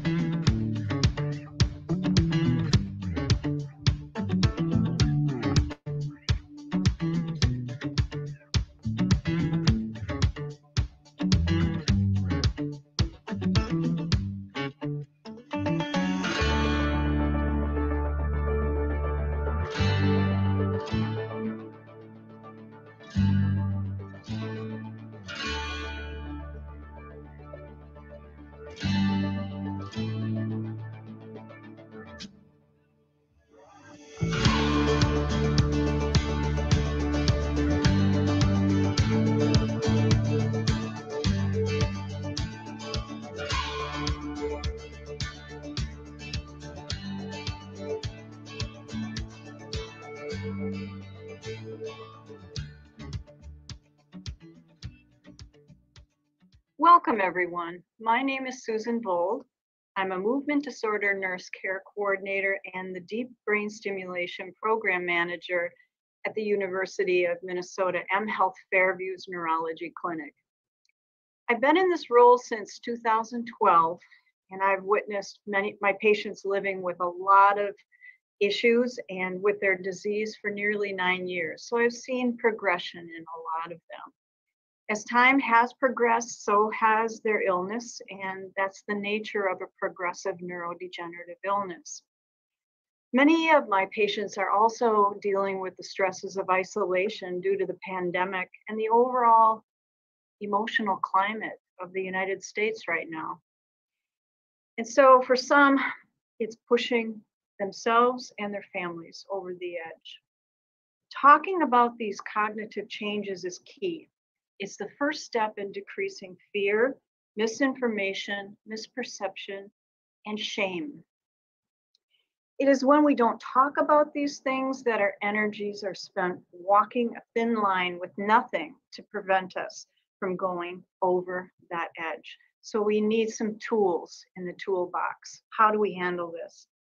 I tell all my patients and their care partners that planning for a crisis when they're in the midst of a crisis is not a good idea. So talk about the changes that you are seeing, sensing, feeling. And I don't mean just the care partner. I'm asking the person with Parkinson's to talk about any changes. This takes courage to do. Get help to cope along the way. Cognitive changes don't happen suddenly. If they do, we want to look for a different cause other than Parkinson's disease. In order to understand what cognitive changes can occur in Parkinson's disease, we need to understand what cognition is in the first place.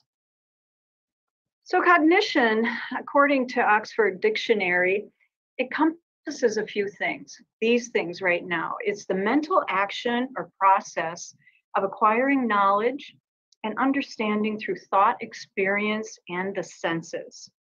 So looking at this slide, you can see it has to do with attention, executive function, memory, language, visual spatial skills.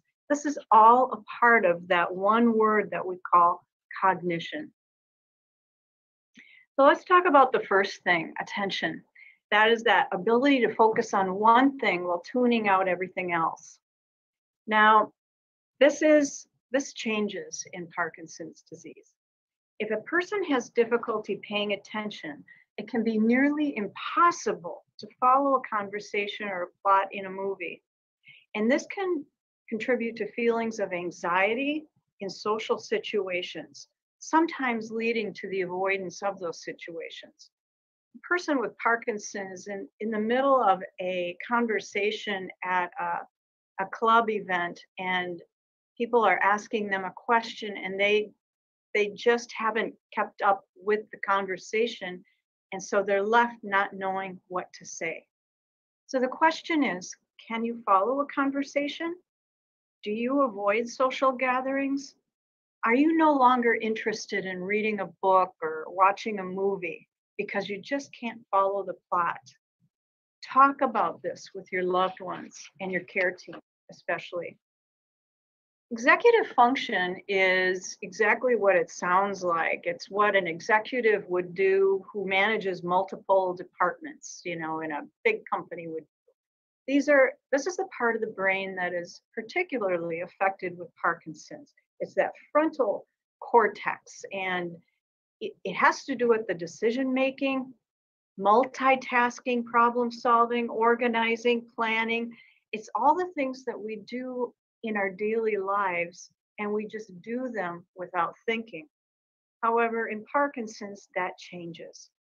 So in Parkinson's, as the disease progresses, it's very hard to make decisions. If you're a care partner, the best thing to do is to offer two alternatives. Instead of saying, John, where should we go out for dinner tonight? Say, John, should we go to Pizza Hut or Applebee's? And then John will be able to make that decision a lot easier. So it can be overwhelming to have too many choices for a person with Parkinson's that the disease is progressing.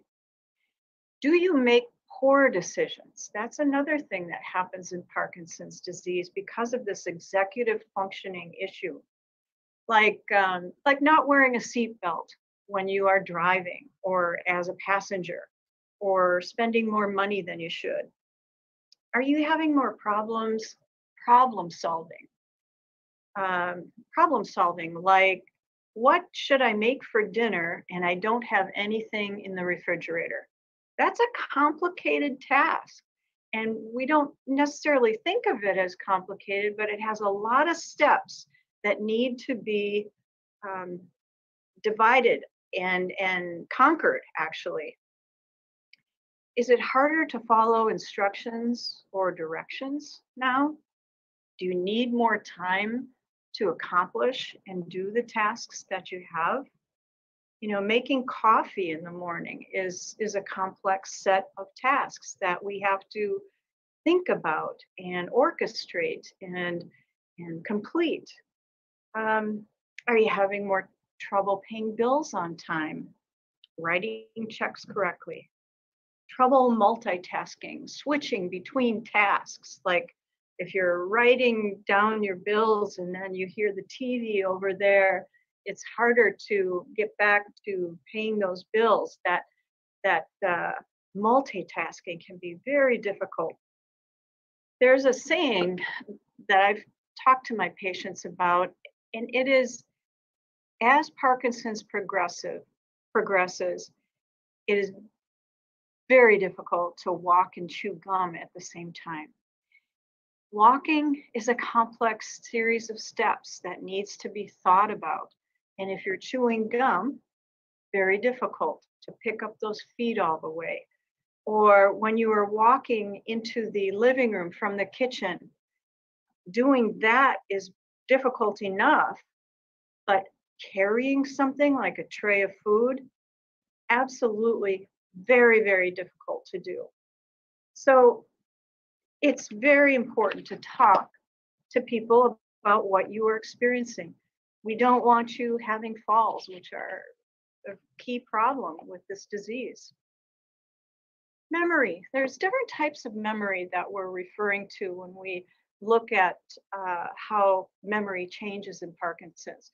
So long-term memory, it has to do with memories that we keep for a number of days, or life experiences and skills. And like the slide shows, experiences like knowing how to ride a bike. That's long-term memory. Short-term memory has to do more with holding a little bit of information for a short period of time. Like if someone gives you the phone number 612-626-6688, and you say it over and over in your mind until you can get to a piece of paper to write that down. That's short-term memory. And then you've got working memory that uses the memories that you have to problem solve. So in this slide example, it's like doing math. Language. Language is also a part of cognition. And it's how we make ourselves understood, how we're able to empathize and understand another person. Is it harder to find the word you're thinking of? Word finding is a very big issue with Parkinson's cognition as the disease progresses. Visual spatial skills. This is an area too. In the retinal cells, there's dopamine receptors. And so, as you know, with Parkinson's, it has to do with dopamine. And so visual spatial skills are affected. We take this for granted. And as Dr. Jennifer Goldman states, these abilities tell us where things are around us in space. They give us a spatial map of our environment and involve our sense of direction. Visual spatial functions allow us to estimate distance and depth, use mental imagery, copy drawings, or construct objects or shapes. Examples can include things like giving someone directions to your house, tracing that route in your mind, avoiding obstacles that are sitting right in your pathway, and putting together a puzzle. Those are all ways that this is impacted. So one care partner of mine actually said that when she had her husband empty the dishwasher, she would find plates and glasses and silverware all over different areas of the house. And this has to do with how you construct your environment. And so that can be affected with Parkinson's disease. There's also a decreased contrast sensitivity that occurs. And this is secondary to the loss of dopamine from those retinal cells. It can cause problems seeing contrast. So that can be an issue with falls and, like I mentioned, stepping over objects. Double vision is another problem.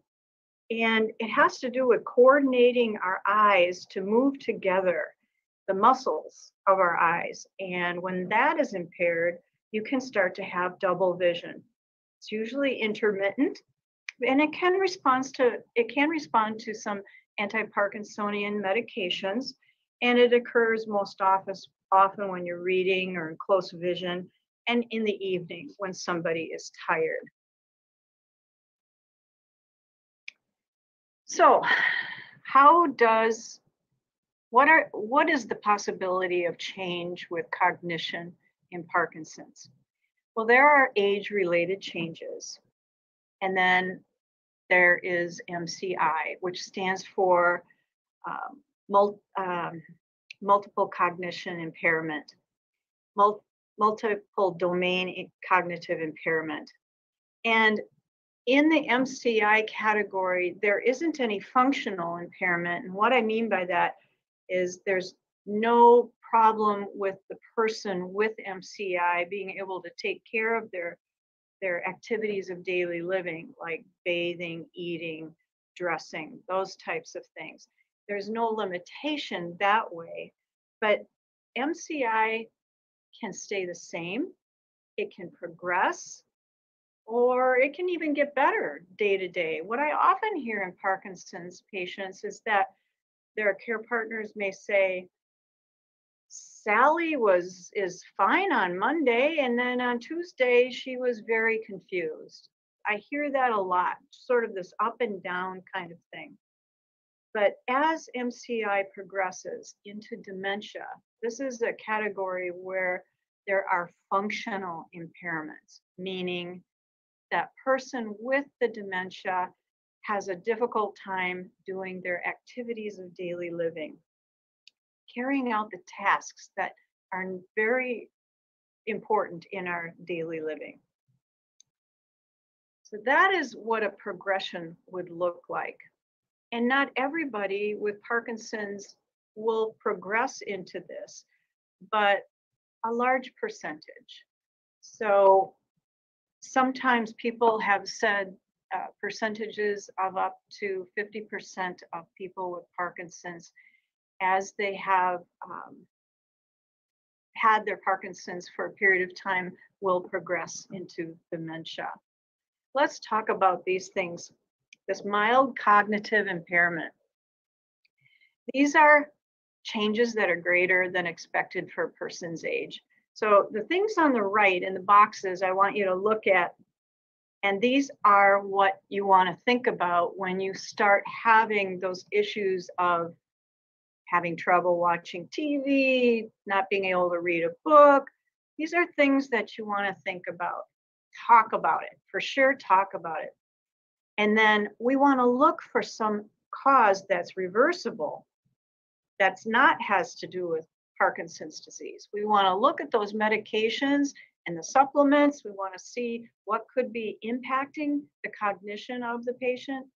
We want to also see if there are sleep problems, depression and anxiety. We want to be sure we treat those, because those things are treatable. And we want to get you the right referrals so that you can work with the people that can help reverse or keep things the same, or just help you in your daily life functioning.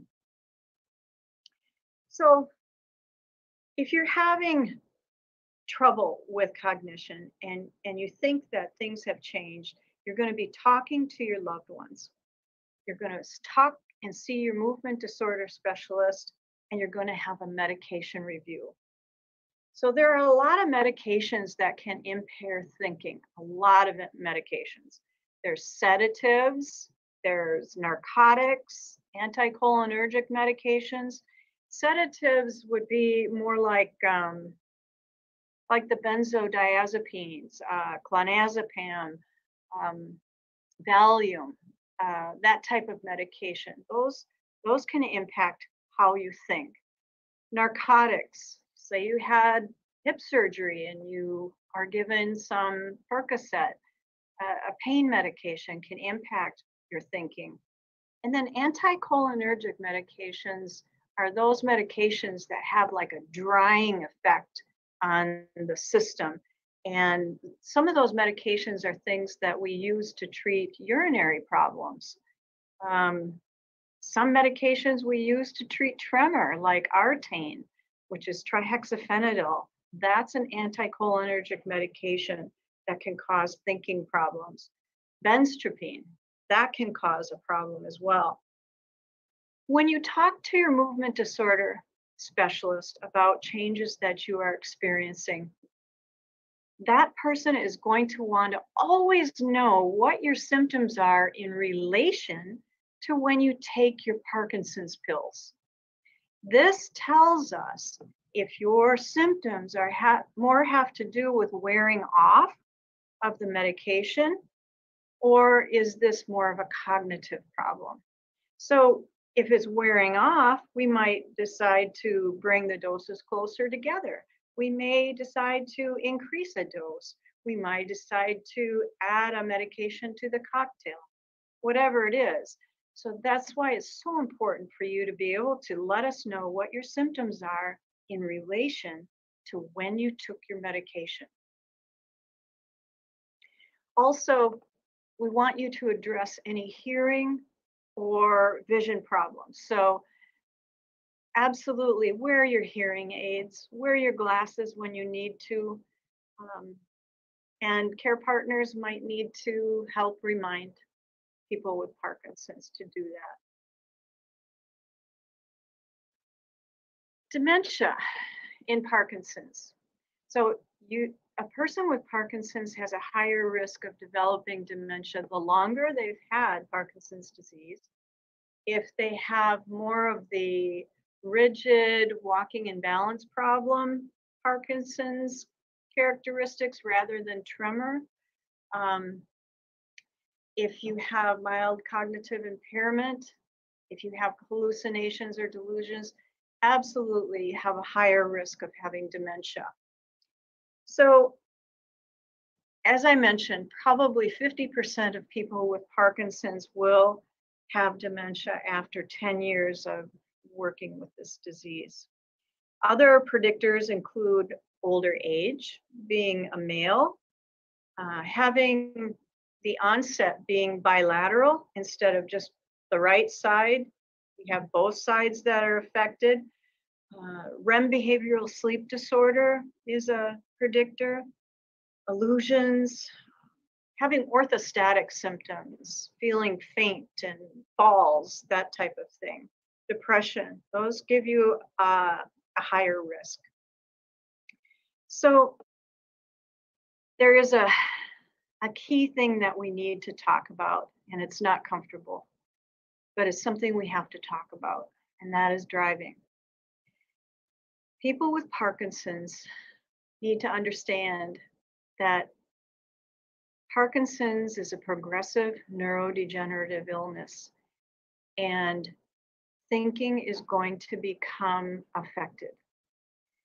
Now, driving is a very, very complex skill.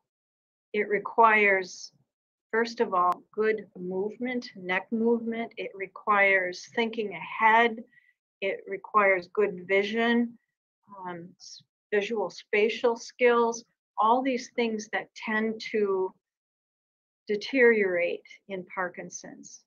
And so it's so important to have that conversation with family and with your movement disorder specialist about when is it time to give up the keys. Has there been a near miss recently? Maybe something to discuss with family is when you're willing to talk about it. Say, I'm going to be willing to talk about this maybe in a year or whatever. Or maybe family has been noticing things and they are concerned. It's not just about your independence. And your independence is so important. And driving, if you have to give it up, is definitely something to grieve.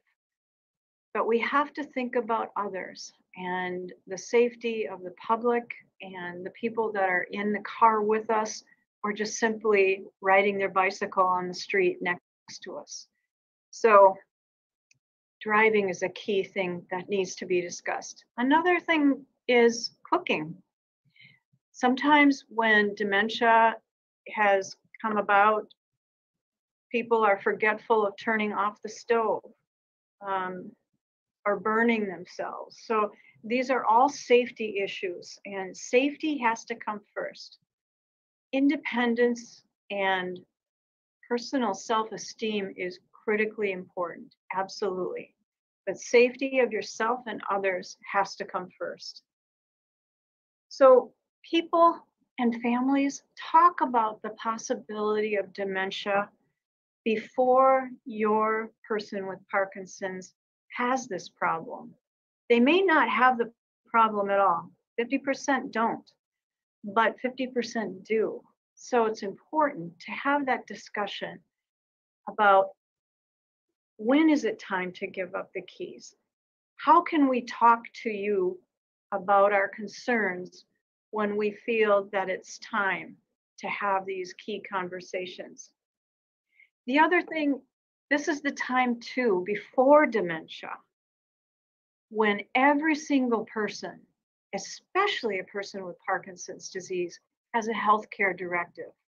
Someone who will make key medical decisions when the person with Parkinson's is not able to make those decisions in a way that is realistically good for them. So having a healthcare directive notarized and given to your primary care specialist or your neurologist, this is very different than a power of attorney. I've heard patients say, I'm so-and-so's power of attorney, you should be able to tell me all about his care. I'm sorry, I can't do that. Unless you are listed as authorized to discuss protected health information, or you have a healthcare directive that lists your name, I can't talk to you about so-and-so's care. Very important, families, to have this set up. All right, let's talk about what we can do and how we can make things a little bit better and easier to understand. So communication strategies are key for families. As I mentioned before, when you are given too many options, it's very difficult for the person with Parkinson's to make a decision. So as cognition decreases, and perhaps we're into now the dementia phase of the illness, don't ask open-ended questions. Instead, ask multiple choice questions like, do you want to go for a walk today? Yes or no. The reason multiple choice questions are better, or yes, no questions are better, is because that cognitive area of making, planning, decision making can become more and more difficult. Let the person with Parkinson's have a choice on what they're going to do that day. Before you speak with your person with Parkinson's, make sure that you have their attention and eye contact. So yelling at them from the kitchen and they're in the living room and you're having a conversation, that's not going to work when a person with Parkinson's has more developed MCI or dementia. Too difficult. You need to gain their attention. Give the person with Parkinson's enough time to answer. So you've all heard about the motor symptom of bradykinesia, which is that slowness in movement. Well, there's slowness in thinking. It's called bradyphrenia. And the person with Parkinson's has the answer, but it's harder for them to find the file, okay? So they've got the answer to your question, but they need time to access that file. So try. Very hard to do. And I had a care partner tell me that this is one of the things she has struggled with the most with her irritability and impatience. It's just easier if I do this, or it's just easier if I just take the reins. Yes, it is easier for you, but it's not easier for the person with Parkinson's. We have to have dignity and respect and allow time for them to answer. be an active listener. Look for cues and meanings. So when you have that eye contact with your person with Parkinson's and you're talking with them, you're not going to see a lot of facial expression because that has to do with that masked faces that they get with the facial muscles. But you can watch for eye movement. You can look for body language, anything that might help you. And in fact, some people have a communication worked out with their partners where the person with Parkinson just gives like a hand motion. Yeah, I'm doing okay, or no, I'm not doing okay, or I'm above the line today, I'm below the line today, meaning their mood. So think about some of the signals that you can work out together. All right. So there is a slippery slope. In dementia, there's a possibility of starting to have illusion, hallucination, delusion. And it's not just during dementia. This can occur early in the disease as well. It can occur in the middle with MCI, but it does occur a lot more often when dementia is in play. So an illusion is where the person feels like there is a person or an intelligence that's in the room with them, but nobody's really there. Or the person with Parkinson's thinks they saw a small furry creature in their peripheral vision that just skittered by. Typically, it's a small furry creature like a cat or a squirrel. Sometimes words, when they're reading a book, might start looking like ants crawling on a page instead of words. Or a tree at the end of the driveway is looking like a group of people that are waving their hands, something like that. So a hallucination is more of having this perception and there's no stimulus, okay? So there's no tree at the end of the driveway that looks like something else. There aren't any words in the book turning into ants. So a hallucination is seeing or hearing or feeling or tasting things that are not there. And when we ask about hallucinations, we'll ask, does the person with Parkinson's have insight or do they not have insight? And insight refers to, do you know that it's not real? So some people might say, oh, yeah, I see a group of angels singing out the window on their bicycles. And you say, well, how do you know it's not real? Well, because I'm on the 3rd floor. I know that they're not out there. You know, so that's having insight. They know it's not real. And some medications, in particular Parkinson's disease medications, can cause hallucination. Amantadine is one of those medications that if I hear a patient saying that they hear a choir, auditory hallucinations are not very typical. More often than not, it's a visual hallucination, having to do with those visual spatial issues, I'm sure. But with amantadine, we've noticed how some people have auditory hallucinations. It's very interesting. So some of you may have heard of Lewy body dementia. And how do we know if something is Lewy body dementia or it's Parkinson's disease dementia? If it's Lewy body dementia, typically the visual hallucinations begin before the motor symptoms of the disease. And with Parkinson's disease dementia, the motor symptoms come first and visual hallucinations may not occur for a year or more later. But a very important question to ask always when somebody says they have seen something is ask if it's scary. this can determine whether to treat or not to treat.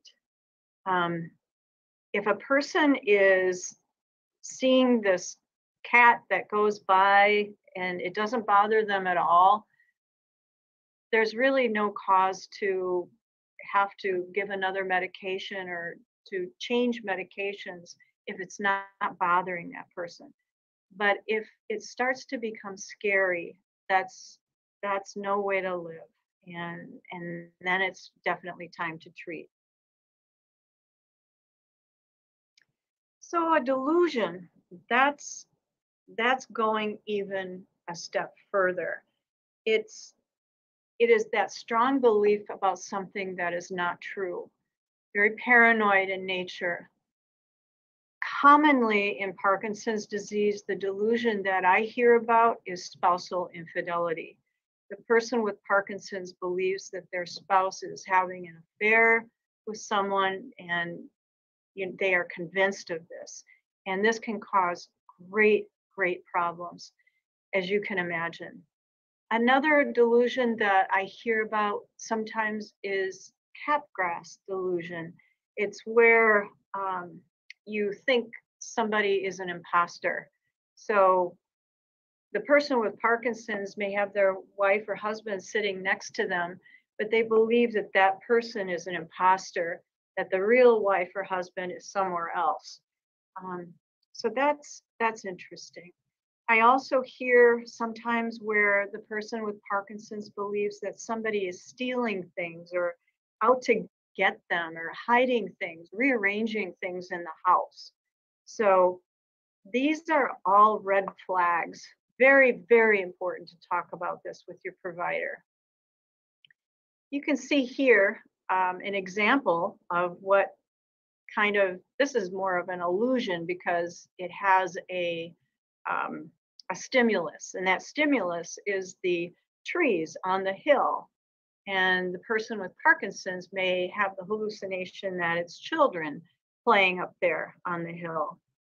But these hallucinations and so forth are almost always visual.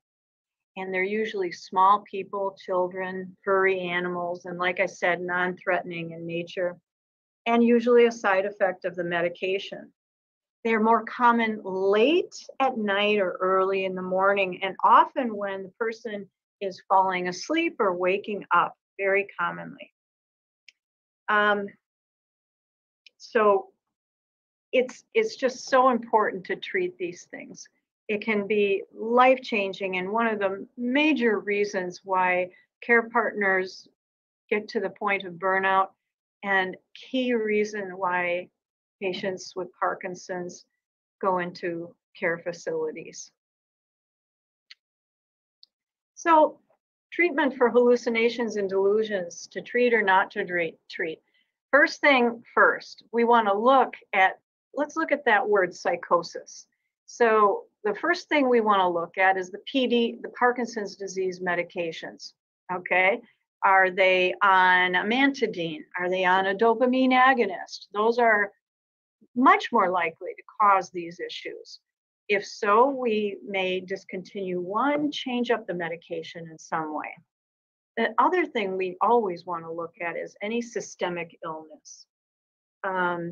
Is there anything going on, with the patient as far as are they losing weight? In the last month, have they lost all kinds of weight? Could they have cancer brewing? Some kind of systemic thing. Centrally acting medications are like those anticholinergics I mentioned. The things that we use to help with urinary urgency frequency, like tolterodine or oxybutynin. Looking at tricyclic antidepressant medication, Benadryl, even. So we look at those centrally acting medications. The second thing, hepatic, renal, or metabolic dysfunction. Look at that. Any overdose of narcotic or benzo or even carbidopa-levodopa, just kind of too much medication can cause hallucinations and delusions. Sensory deprivation. Are they using their hearing aids? Are they using their glasses? Is there an infection? Honestly, this is the first thing I think about when I get a call from a care partner. When there's a sudden increase in hallucinations, it's so often it's a urinary tract infection, and we don't see the symptoms of that as burning upon urination or fever or anything like that. But what we do see are falls or changes in cognition and hallucinations, that type of thing. So infection is absolutely something we look at. These are treatable things. The person is not having a hallucination because they're progressing in their Parkinson's disease. These are reasons that we can look at to treat and help. Hopefully those hallucinations, delusions, and cognitive impairment can get better. Pneumonia is another infection that we want to look at. And a structural lesion would be more like if the person has had a fall lately and hit their head, they could have a subdural hematoma in the brain, something like that, stroke. Any of those things can cause changes in mentation. Very, very important. At this point, absolutely do not have any firearms in your home. Get rid of the firearms. Make sure that you reassure your person with Parkinson's that the hallucination is a trick of the mind, and it's probably caused by medications. It's probably not them losing their mind, which is frightening beyond belief. So remind them that it's probably the medications. And then we have medications that help with treating hallucinations. Now, let's look at some of the things that we can do to lessen the impact of hallucinations or dementia, for that fact. If you are taking care of someone with Parkinson's that has dementia and has progressed into this phase, you want to keep a very calm, quiet environment. You don't want political shows on TV. You don't want the news, which can be very upsetting, even loud TV, violent programs. You can watch uplifting shows together. You know, I Love Lucy. That's even before my time, but there are nostalgic kind of television shows that you can watch together.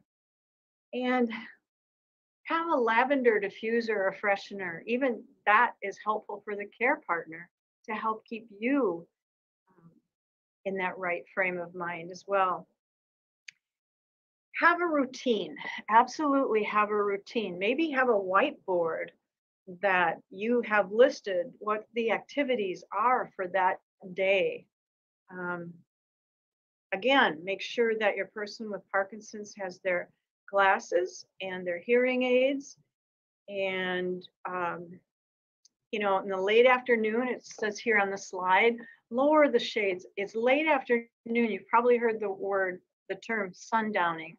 And that is when the light is changing in the environment. And because of the visual spatial problems, shadows look like other things. And so make sure the environment is well lit and there aren't shadows in different areas of your home.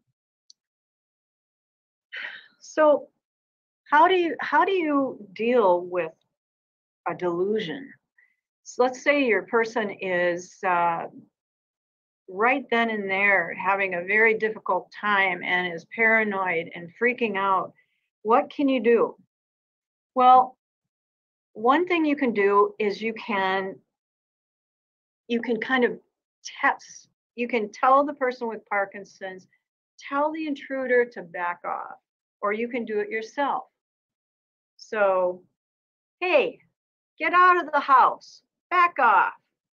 And you can actually ask that hallucination. You can ask the person with Parkinson's, where is the hallucination? What are you seeing? Not that you're agreeing with it, but you're asking them for clarification.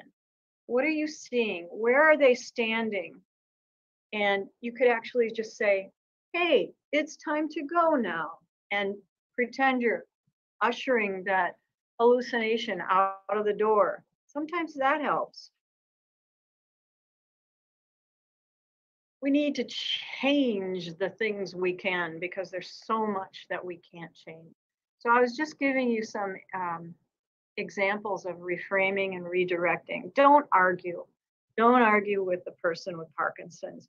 Ask them specifically what they are seeing. If they're having a delusion, don't buy into it, but don't agree with it either. Just ask non-intense probing questions to learn more about what the person believes and why.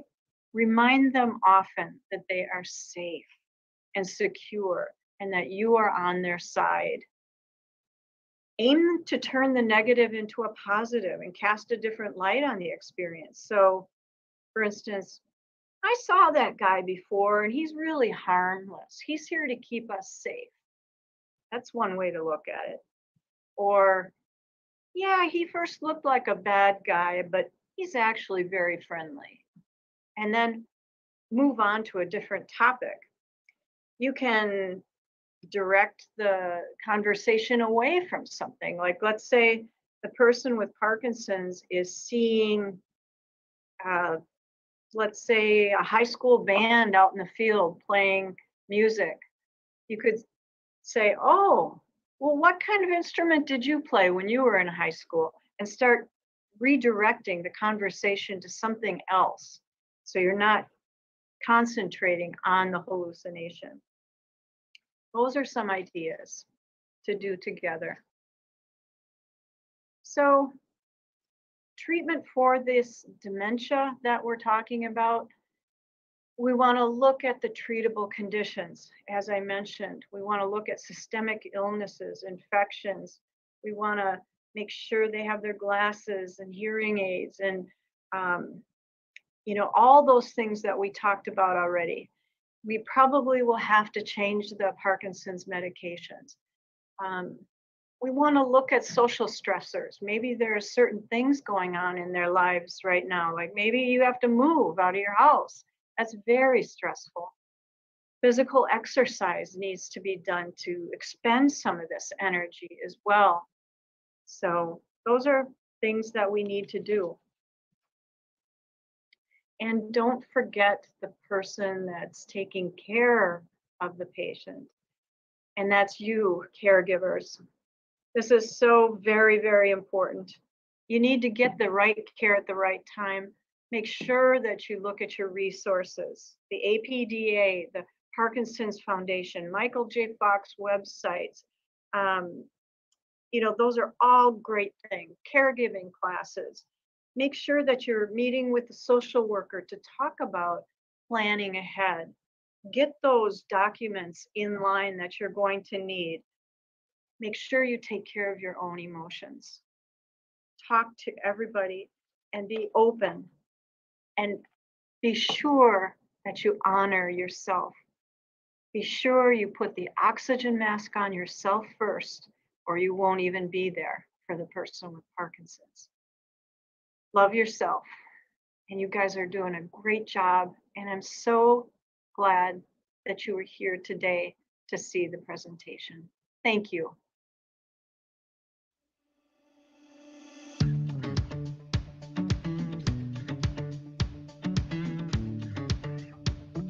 Thank you so much, Susan. I think your talk really resonated with people. We've had a lot of questions come rolling in, so let's get started.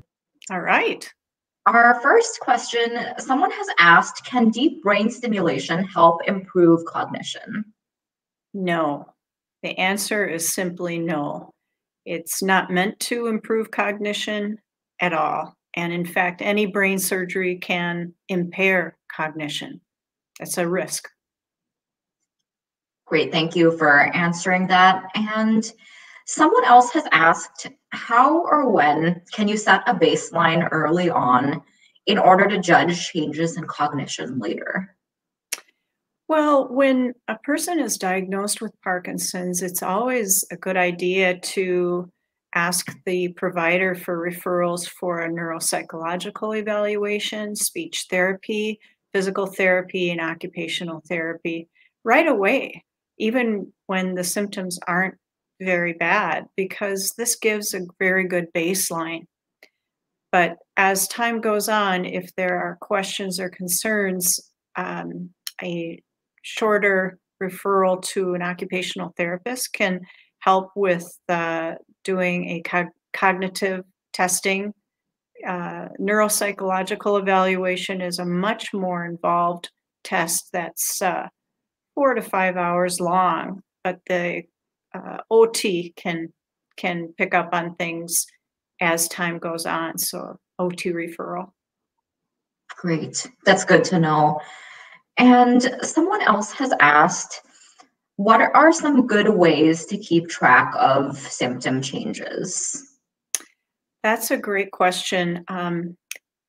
The APDA has a symptom tracker that is very helpful, and you can contact your local APDA or go online and see if you can download the PDF and actually print it out.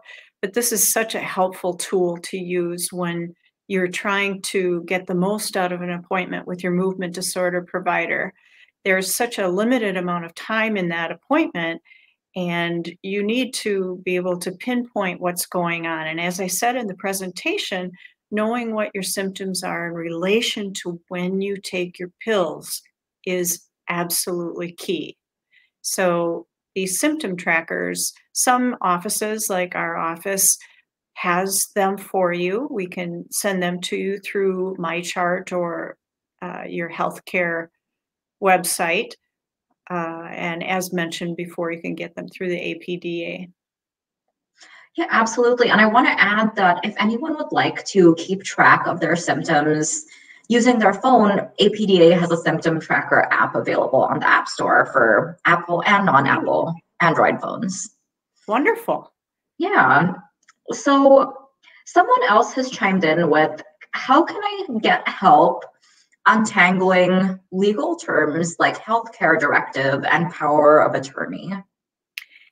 Yes, well, social workers are the angels in this area. They can help in all stages. Also, the Agency for Aging, you can contact them as well. They have people that can help with that. But basically, it's very important to understand that power of attorney, that general phrase, is referring to the business financial aspects of a person. And so if so-and-so has power over attorney of Jim, they can handle the financial matters. That doesn't mean that they can even talk to me about the health matters of Jim. So the healthcare directive is that document that all of us should have filled out. And it's the final wishes of what we would like to happen in our end time. And the important time to fill that out is when you can really think about it and make those choices with a sound mind and choose who is going to make those decisions for you when you cannot. The other document I mentioned is an authorization to discuss protected health information. Very important that when you go to the office to see your movement disorder team, ask to fill out that form. That way, if the caregiver needs to speak with me regarding what's going on with the person with Parkinson's, I can talk to them. If this isn't filled out, I cannot even admit that that person is a patient of mine. So those three things: authorization to discuss protected health information, a healthcare directive, and then the power of attorney is different. Thank you. That was a fabulous explanation of those terms, and I think that's really helpful for everyone to know.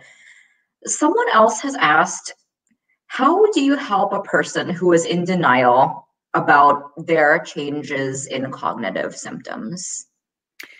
Oh, that's really tough.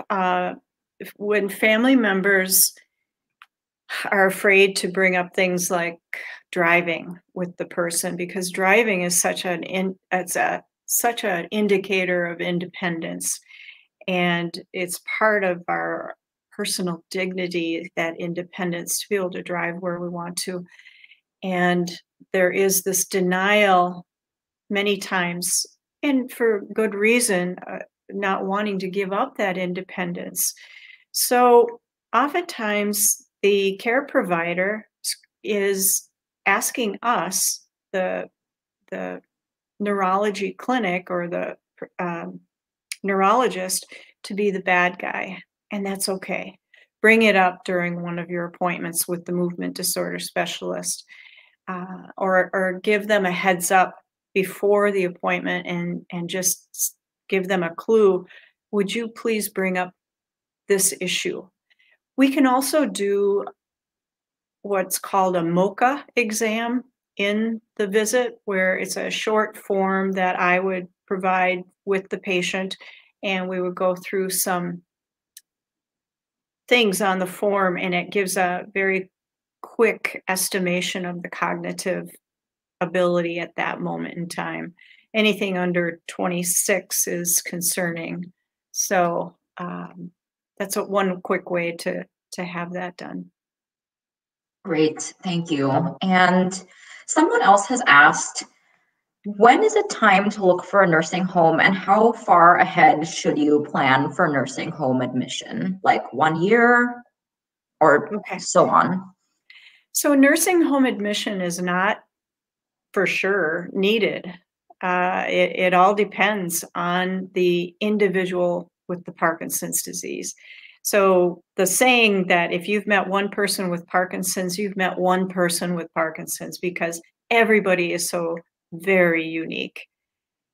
So, but if you start seeing signs of mild cognitive impairment, usually I have to say, when it comes to the motor symptoms of Parkinson's, when patients have a very difficult time moving and that kind of thing, that doesn't put people into a nursing home situation usually. Care partners can usually handle that type of thing at home. It's when the behaviors begin due to cognitive impairment, the irritability that can happen with the patient based upon their fear of the hallucinations or delusions that they're experiencing. So that can cause some behaviors. And that's what typically takes people to the nursing home point. So I would say that the time to start thinking about it is when a person has their faculties, and just talk to them openly about, here's Parkinson's disease. These are some of the risks that we're going to be facing in the future. I know that you love us, you love your family, and that you want us to be in good stead as this disease progresses. How should we handle this situation? And you know, most people would not want to go into a care facility. There's very many different kinds of facilities. So it's not necessarily a nursing home. There are Parkinson's disease specialty homes where it's more like a group home setting.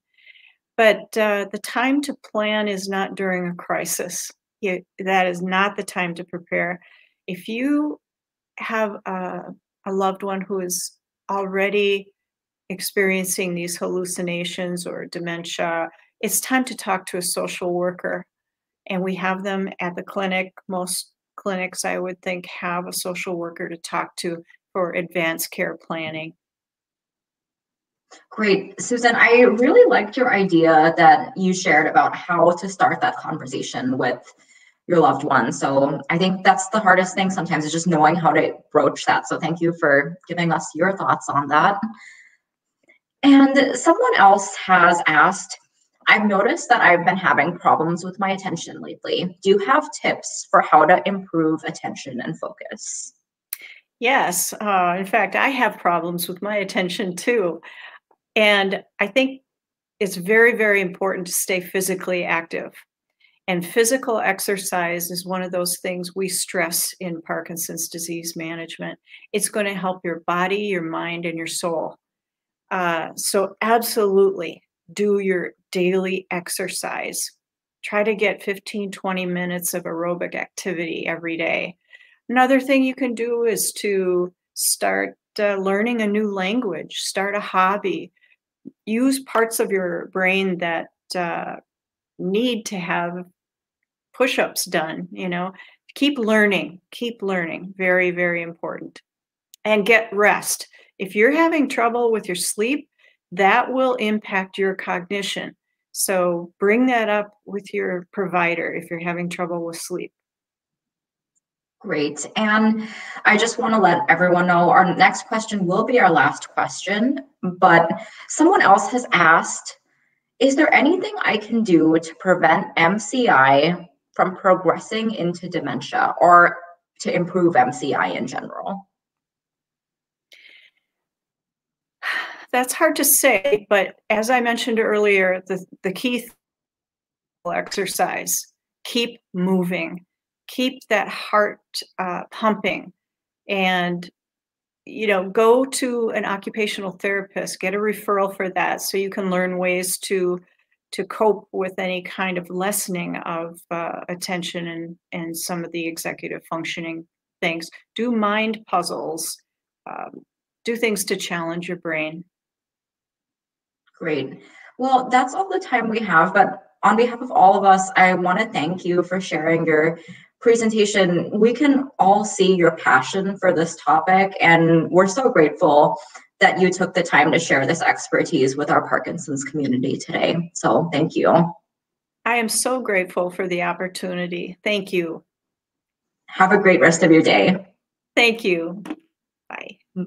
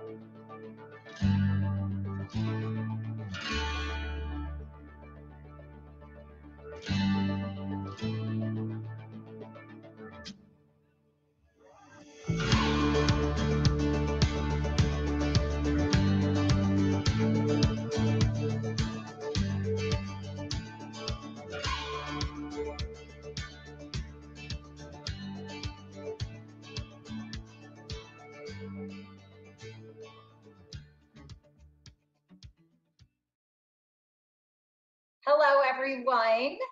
Thanks for joining me. I am Paige Green. I am a registered dietitian with Hy-Vee. I actually spoke last year. It was crazy to think that, that was just last year, but yeah, it was 2019 during the summer. So for those of you maybe rejoining, thanks again. And for those new faces, I hope that you take away lots of different tips and tricks and kind of nutritional advice that I have for you today. But I have been a Hy-Vee registered dietitian for almost 4 years, and I see lots of different disease states, everything from diabetes, weight management, food allergies has definitely been a popular one as of late. But I really do love sharing my expertise on different types of diets, including a Parkinson's one. So today I'm going to talk about the good mood food, eating well with Parkinson's disease. So hopefully you guys stick around, and I will answer questions at the very end. So we'll go ahead and get started. But food for thought, I get asked all the time, what is the best diet for XYZ, for a diabetic, for those who are looking to lose weight, for those of someone who maybe have Parkinson's disease. And fortunately or unfortunately, kind of depending on how you see it, there is no prescription or a specific diet for Parkinson's disease. So really the main takeaway, if you take one thing away from this presentation, is variety, variety, variety. And I can't stress that enough. And really, you'll see this on the screen, and I have it here with me today. I really use this My Plate as a tool. So when we were in school, we learned about the food pyramid, right? The carbohydrates were on the very, very bottom, and it went all the way up to that tiny triangle that included the sweets and oils. Now kids are learning this My Plate, and there's one more imaginary food group up here, as you can see on the slide, dairy. And it just showcases kind of when you sit down at whatever meal, breakfast, lunch, or dinner, you can visually see, does your plate look like the My Plate?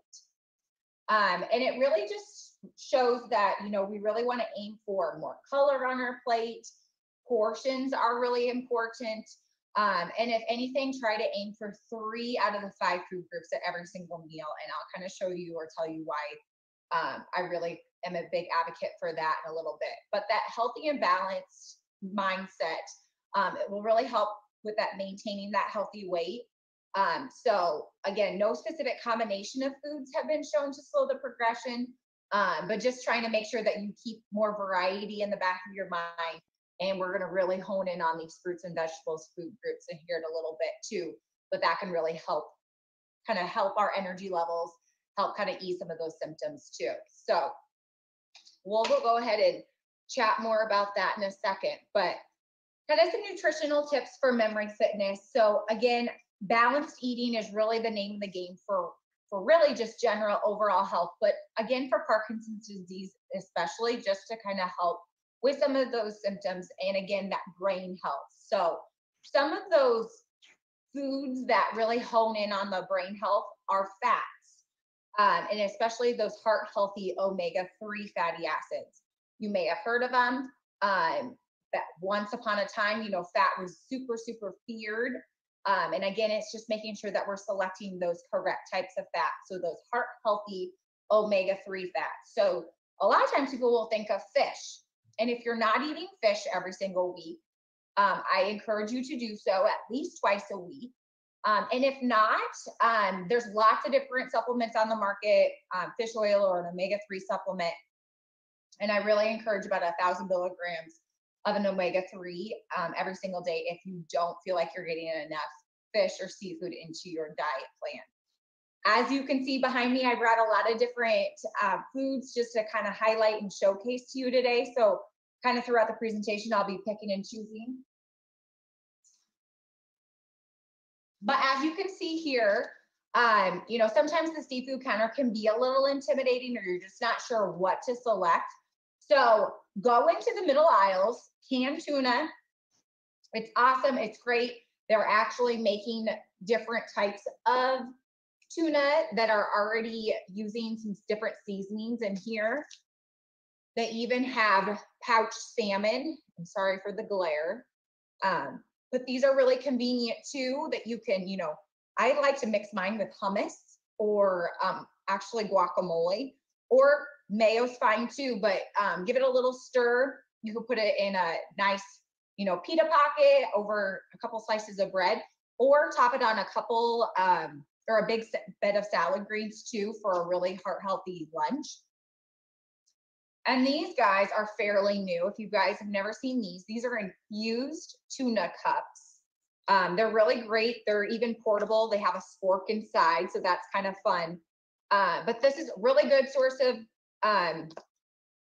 omega-3s, 20 grams of protein in this little guy.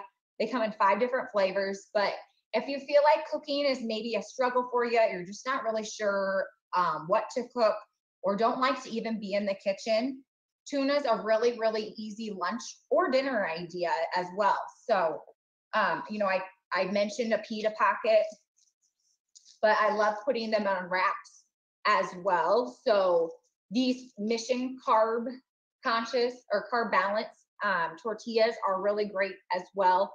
We're going to talk about fiber here in a little bit, and these guys are a really good source of fiber. So just another option that you could throw your tuna right onto. Kind of a different type of, getting past seafood or tuna in general, some different types of healthy fats that contain those omega-3 fatty acids are going to be your chia seeds, flax seeds, or walnuts. Maybe these words have, you've heard of them, you've seen them in different things, or maybe in the menu at places. But chia seeds, flax seeds, those are really, really great, simple to add to smoothies, to oatmeal. I love adding them to yogurt as well. They don't change the flavor of foods. If it sits out too long, you'll notice the texture kind of start to get a little bit thicker. But again, it's just a really easy add, and they're really great in regards to omega-3s and actually a plant-based calcium source too. So good for the bone health as well. So moving right along, the middle bullet there, veggies. Again, back to this My Plate. The goal is to eat half our plate full of fruits and or vegetables every single day. So a lot of times people are like, well, what's the recommendation? Well, it's 5 servings. And if you currently only do 1, or maybe you don't do any, I don't want you to start doing 5 tomorrow. I mean, you might want to try, but again, try to be realistic with yourself and see where you can add a fruit or vegetable into your day. Maybe it's, hey, starting tomorrow, I'm going to really, really hone in on including a vegetable at every single lunch. In a little bit, I'm going to show you different ways or easy ways to add that. But the really good health benefits of fruits and vegetables are those antioxidant properties. Each color represents a different antioxidant, which helps in turn kind of fight off those free radicals and helps with inflammation, again, with heart health, brain health. So a lot of good research backing those up. Plus, they're full of water and fiber, and we want to keep everything moving right along in our system. So including some fruits and vegetables at every meal is, really the goal. But again, if you're currently doing maybe 1 or 2 servings every single day, try adding 1 more and working your way up to that 5 a day. And then last point there, just practice moderation. You probably always have heard, everything in moderation, and it is true. Just like excess salt and sugar are bad for our bodies, eating too much of something can be really harmful for our brains. Plus, with too much sugar, that can lead to just us feeling tired, sluggish. It just weighs us down. Sometimes brain fog can occur too. So really hone in and think, gosh, my energy levels are just really, really, really low. Maybe it's we're not eating enough of the color and maybe too much of the sugar. And in a little bit, we'll kind of chat about different ways to swap out some of those sweet cravings too. So again, here's kind of the 5 a day. Just really want to make sure that I'm hitting this point across, that we really do need to make sure that we're getting in enough fruits and vegetables every single day. So 3 servings of vegetables look like 1 cup of raw or cooked, a cup of 100% vegetable juice. So I have a lot of clients who will have a VA alongside their breakfast in the morning, and that's definitely very doable. And then 2 cups of leafy greens. And then for fruit, what a serving looks like for that: a cup of fresh or frozen, a cup of 100% fruit juice, and a half cup dried fruit. Now, I will say I'm not a big advocate of fruit juice because I really do believe that getting the fruit and the fiber from the whole fruit itself is going to be a little bit better. So kind of just try to aim for more of the actual whole fruit than the juice form. For those of you who haven't been over to the frozen foods department, I encourage you to do so. I know it's getting chilly outside, so brave the cold and kind of peek open those doors, because there are a lot of new products over there. At the location that I'm at, we have actually 7 doors full of frozen vegetable products, and it's awesome. I will say in our household, 95% of our vegetables that we purchase come from the frozen foods department. So just as nutritious as the fresh. It's going to help you if you can't get to a whole head of broccoli quickly. Then you don't have to toss it out, and that will, essentially cost you more money. So some different ones, and maybe you guys have tried some of these products. They have been around, I guess, for a couple years now. They used to be new, so this slide is a little old, but riced vegetables. So up there, you'll see those riced cauliflower or rice sweet potatoes. Those are really easy, and I love these because we just toss these in our chili or different soups. You really can't tell that they're in there. It's just boosting up that veggie consumption a little bit more. They're also great because you can steam those right in the bag, so they're an easy add to any dinner. Right there in the middle, those oven roasters. If you've never tried these, I encourage you to do so. These are awesome. There's like 4 different flavors. This one showcased is the broccoli and cauliflower. We just did the sweet potato carrot a couple of weeks ago, and that was really good. But you just get out a big baking sheet. They're already seasoned. They're already cut up for you. And you bake them for 18 minutes, and you've got a really nice roasted vegetable that you can, again, add alongside any dinner idea that you're doing.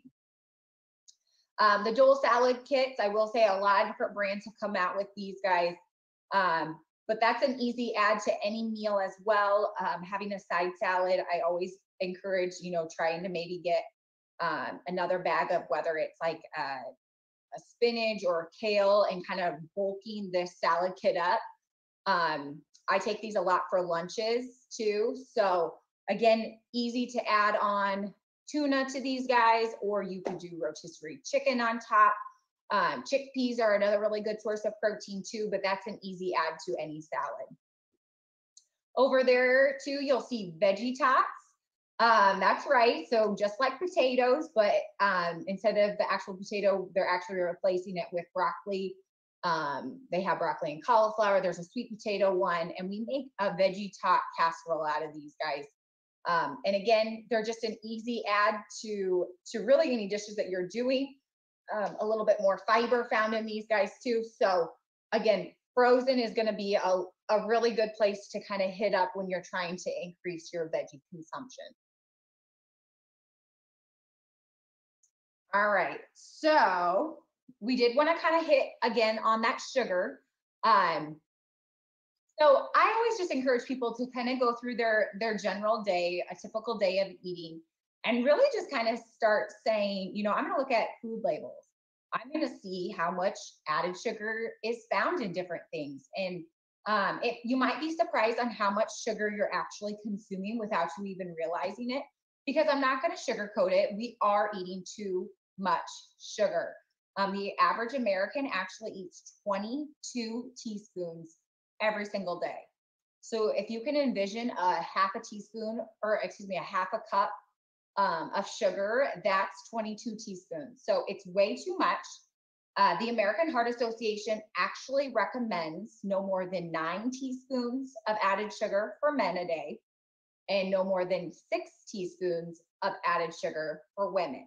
So when I say added sugar, I'm not talking about the natural sugar that's coming from fruit, because fruit is naturally sweet. And then dairies are our other food group that's going to actually already have that natural sugar found in there. So that 9 teaspoons for men and 6 teaspoons for women, that's just the added sugar. So here are some just different tips and tricks that you can just to kind of see, you know, how can I reduce my overall sugar content? And I will say that our sweetened beverages, that's going to be the main culprit where we're finding a lot of those sugar or the sugary types of drinks or food. So sodas, energy drinks, sweetened teas, you know, coffee shops. You can't go past a Starbucks without seeing a line out the door at all hours of the day. So it's crazy to see how much sugar is found in some of these drinks, but lots of different substitutions. If you're not a big water drinker, I really do encourage maybe doing a carbonated flavor water, bubbly, LaCroix, Zevia, Bai. Those are all different types of sparkling or flavored waters. Even just taking a lemon or a lime and squeezing that into some water can just really help awaken it and not have it be so bland. But I really do encourage trying to drink more water in your day, and we'll talk about kind of the water goal later on. But if you're currently doing a soda or doing several sodas a day, again, going cold turkey, sometimes that works for people, but I'm a big advocate on kind of the forming those healthier habits. So maybe you're doing 6 cans of regular soda. Maybe tomorrow we start doing 4, and next week we'll do 3, and kind of work your way down and trying to increase that water intake. Again, just talking about the coffees here, a caramel macchiato from Starbucks. Check that out, 33 grams of sugar, and that's just in the grande. So it's definitely going to be a little bit more than that 9 or 6 teaspoons of added sugar every single day. And that's just a beverage that you're drinking. That might not be the scone or whatever you're putting alongside with it. Halloween, right? That just came and went. And I don't know about you, still have a bucket of candy at our house. But the great thing about Halloween candy is they are fun sized, right? Even though some people are saying, well, there's nothing fun sized about fun sized candy bars. But it does. It keeps them in portion, but it's when we have too much of it. And I will say, if you can't have the sweets in the house because you know you're going to eat them, maybe it's not purchasing them and you're just going out for those types of treats every now and then. But a really good way just to replace some of that candy is maybe with, you know, making your own trail mix. Maybe it's mixed nuts with dried fruit. I do lots of different cereals, so whether it's Cheerios or Kix, those are all great options. This is probably one of my favorite products. They are cocoa dusted almonds. You can have 1/4 cup of these, no added sugar, but it gives you that cocoa or that chocolate fix that you're looking for. And again, a really easy add to any homemade trail mix, or just eat them alone, or pair it with a piece of fruit too. So those are found in the nut aisle. And then these guys are just another option too when you're wanting maybe like a candy bar, Snicker bar or something. Again, it's a Hy-Vee brand, but a lot of times people don't really like when I suggest, you know, maybe a Health Market granola bar because they're a little bit pricier. These are really, really reasonably priced. A good source of fiber and protein, and the sugar content super, super low. But again, you get a little bit of chocolate in there too. So those are found in the regular aisle as well. Sometimes we think that maybe sauces or condiments, salad dressings, those are all going to be fair game, right? Wrong. If you feel like, or if you've never looked at the back of a food label on one of those guys, definitely check it out. It's eye-opening to see how much sugar is packed inside of barbecue sauces, even tomato sauces. It's like, why are you adding so much sugar to those products? So a lot of companies have gotten smart because we have become a little bit more health conscious, and they're making a lot of products that don't have so much added sugar. So try out some maybe hummus or guacamole. Herbs and spices can really flavor dishes, you know, without all the added sugar as well. So keep those in mind too. Sugary cereals. Again, something that a lot of people wake up and you pour, very easy, very convenient, but I promise you oatmeal takes just as much time as cereal. And again, I'm going to show you a really easy, convenient product. This one actually is sweetened with a little bit of maple and brown sugar, but the sugar content's still significantly low. You add it with a little bit of milk or water, pop it in the microwave for 30 to 45 seconds. And you've got a really, really easy breakfast idea that's going to be filling. And again, not have so much of the sugar crash later on. I always truly believe that you start your day off with what you have for breakfast, and that kind of sets the tone for the rest of the day.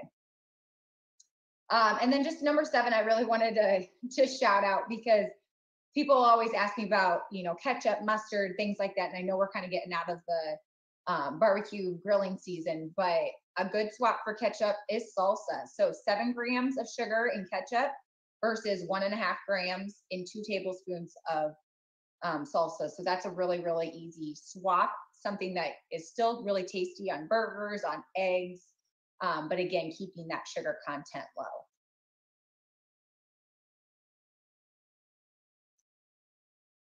So, like mentioned, if you're not checking out the food labels with different products or drinks that you are currently consuming, I really, really strongly encourage you to do so. More just to see what are you putting in your body.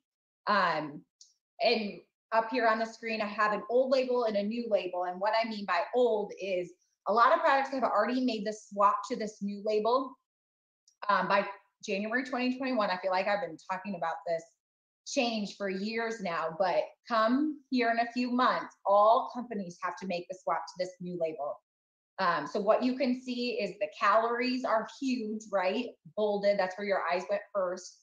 But I always tell people to check out the serving size and see what exactly is a serving of this particular food.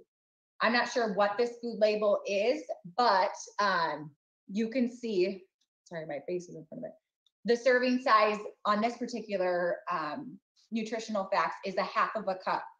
So the other big thing that I want to just point out is from the old label to the new label is it lists total sugars, and then underneath it, it has added sugars. So again, that natural sugar found in fruit and dairy does not count towards your total of 9 teaspoons and 6 teaspoons. So this is really helpful for whether this be a granola bar or maybe it is some oatmeal that has some like dried fruit in it. It only has 8 grams of added sugar. So I keep saying teaspoons and the food label shows up as grams. So the magical number to divide by to get the grams from a food label converted is 4. So 8 grams divided by 4 is 2 teaspoons of added sugar towards your 6 teaspoons for women and your 9 teaspoons for men. So I hope that makes sense, and definitely ask questions later on if it doesn't.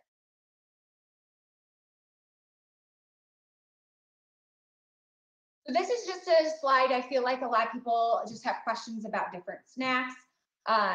Again, we talked about fruits and vegetables early on, and really trying to encourage more of those on your plate at meals. But if you feel like you can't get a fruit or a vegetable at your meal, I really encourage you to think about what you're doing for a snack. So these are really a lot of really great ideas. I mentioned the hummus and the carrots earlier on, but it could be as simple as peanut butter and an apple. Again, nuts and citrus is really in season at this time. Whole grain crackers. And I want to highlight a couple of my favorite ones. So Triscuit crackers or Wheat Thins make really, really great options for snacks or alongside a lunch option in place of chips. Because again, chips just really are just air, salts, and fat.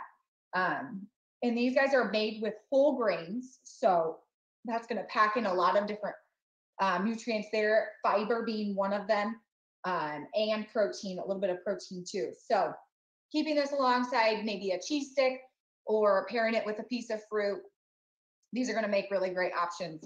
Triscuits has a lot of different flavors out there, and the Wheat Thins have kind of followed suit and having a lot of different flavors too with those. Another chip option, these have been really popular in my house. I have a 1-year-old and we're always experimenting with new foods. But those veggie straws that are out on the market, unfortunately, hate to break it to you, don't include vegetables. But these guys, which are called Harvest Snacks, are either made with lentils or black beans as their #1 ingredient, but you can't taste them. They come in a lot of different flavors. They have everything from a lightly salted, there's a white cheddar, there's a Caesar. This tomato basil is a really, really good one of my favorites.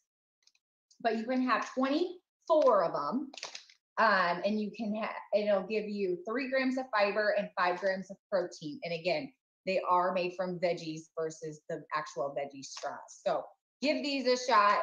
They're really, really, really good. Lara bars. Making sure I get to all my goodies back here. Lara bars make a really, really great snack as well. Again, when I say protein plus carbs equals a smart snack, that just provides you again with that fiber filling nutrient there, keeps us regular. And then again, that protein kind of keeps us feeling fuller longer. So these are going to be really great options. And if you've never heard of an RX bar, they're very simple ingredients, but again, just very nutrient rich and a really great option for a snack if you're looking for something quick and wanting something on the go as well. So I did just want to talk about maybe some different dietary changes that you might have to do to help kind of ease some of those Parkinson's disease symptoms. So I've heard it a lot, people will have a loss of appetite. This may make them lose weight and have kind of more of that weakened immune system. So some tips and ways to kind of come around or get around that loss of appetite is really trying to encourage the small, more frequent meals. So I'm a big advocate for breakfast, but again, trying to fit in a large amount right away in the morning might lead to not wanting to eat later on. So maybe it's something small and then a few hours later you eat something again and keep that trend going. So every 2 to 3 hours you're eating something. Trying more spicy food can really help stimulate our appetite too. So cayenne pepper, more of a hot sauce or a hot salsa might kind of help you want to stimulate more of that appetite too. And then people with maybe that loss of appetite or that nausea, kind of pairing some of those carbohydrates with some healthy fats, whether it be nuts, nut butter, avocados, those are going to all be some helpful tips just to kind of encourage more of that regular eating as well. I do want to just recommend that sometimes we get in that rut where we're kind of stagnant, we're sedentary all day long, and make sure you're getting up, you're staying active. I know it's getting colder outside, so when I say walk around the block, that sounds less and less appealing at this time, but even if it's getting up during commercial breaks, standing up, sitting back down, having some dumbbells maybe by your chair and doing that every commercial break, just something to kind of keep your bones and your body moving, because I really do believe that, if we become stagnant, then the less that we use our body and the more we just ache later. So keep moving. That's going to be really, really important. If you experience difficulty swallowing, maybe due to tremor or stiffness, maybe it's looking more for the softer foods. So anything from bananas, yogurt. I love Greek yogurt as a snack. The Greek yogurt does have twice as much protein as regular yogurt, so that will kind of give you more bang for your buck too. Soften some meats with gravy, and then again encouraging more of those vegetables and doing them in the microwave. That's going to all promote the soft foods, but still kind of eating more of a nutritional diet.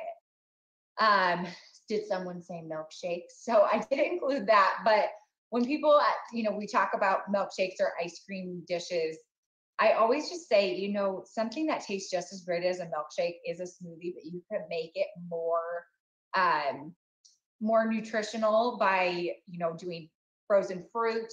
Again, whether it's putting chia seeds in there, you could do yogurt or regular milk, almond milk, but blend it all together and you get a lot of great nutrition coming from that. And again, it's just a softer, more palatable food for you.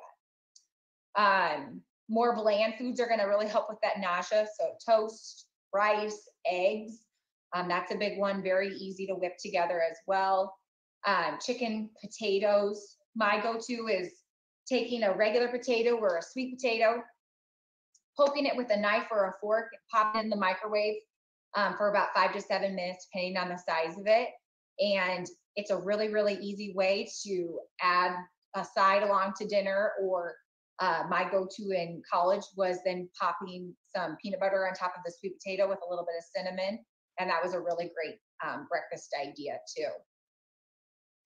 If you have fatigue, this is just, I laugh because a lot of times I get this question where, you know, I just am so tired. Is there a pill that I can take? And I always just come back to, are we drinking enough water and are we eating enough produce? So really think more color. Again, those antioxidants, those are going to be really important just to kind of help release some of those vitamins that help with energy. And again, just kind of keep us from not having too much sugar in our diet as well, because we'll fill up more on those and less on the sugary types of foods later on. And then don't skip meals. Again, if it's 10 o'clock and you haven't had anything, you might be hungry and you might feel tired because you just haven't nourished your body with anything yet. So really strive to keep eating every 3 to 4 hours. Snacks are important. And again, trying to encourage more of a fruit or a vegetable alongside that snack can help with the energy as well. In regards to bone thinning, it's part of aging, but really kind of think calcium, magnesium, vitamins D and K. Those are going to be all bone forming nutrients that we need. Again, back to chia seeds. They're a great source of omega-3s. They're great for fiber, but they're also a really great plant-based source of calcium as well. So keep this in mind.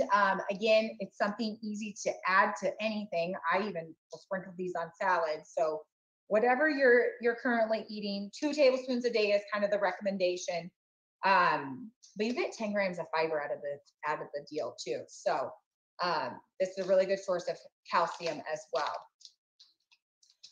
Again, the strong bones is just going to be really, really important for people living with Parkinson's disease, just to help them prevent those fractures if a fall were to happen later on. And then again, walking and other weight-bearing exercises to keep bones strong. So that's going to be important. If you can get out and about, great. But we don't have a treadmill in here, but I sometimes will just walk up and down my steps. Again, just to stimulate some activity. Sometimes I sit too long at my desk during the day, so it's nice just to get up and moving. Another really big one that you might want to kind of think about if you have constipation, fiber, again, is going to be really important for that, as well as water. So fiber is going to be found in your whole grains, your produce, and your beans. So that can really help promote that regularity as well.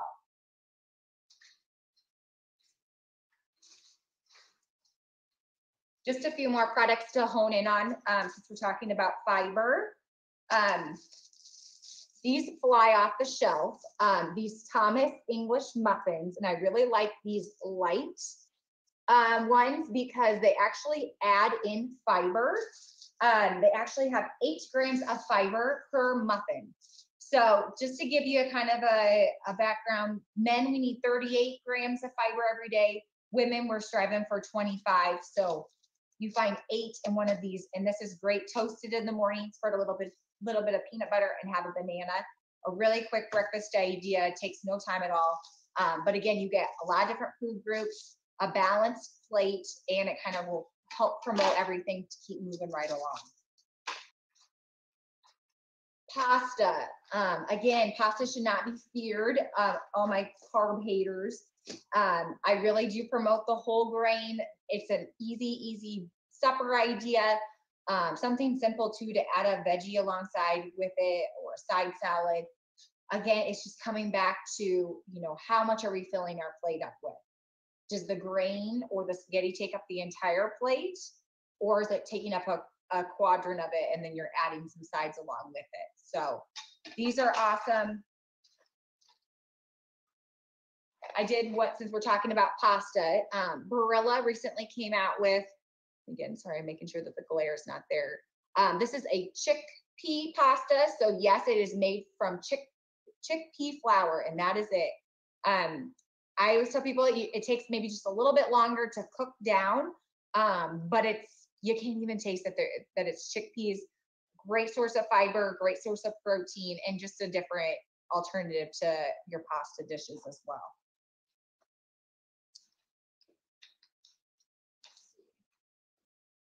Right. Oh, here's my products.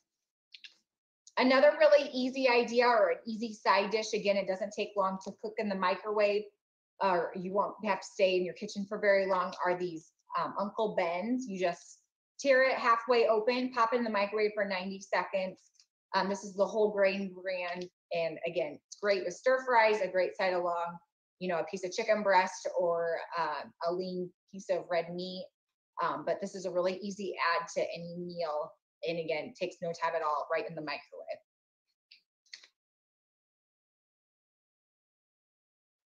So there is that recommendation for women and men for fiber. Only 3% of the population actually consumes enough fiber every single day. So just like when you're looking at your sugar contents, maybe on the packages of foods or drinks that you're eating, maybe check out how much fiber is in those products too. You might be alarmed to see that some of them may contain, you know, less than 1 gram. Maybe you'd be shocked to see how much fiber is actually in something, but lots of really great benefits to go with fiber. And there on your screen, you can see that the high fibrous foods are going to be found in your fruits, your veggies, your whole grains, and your beans.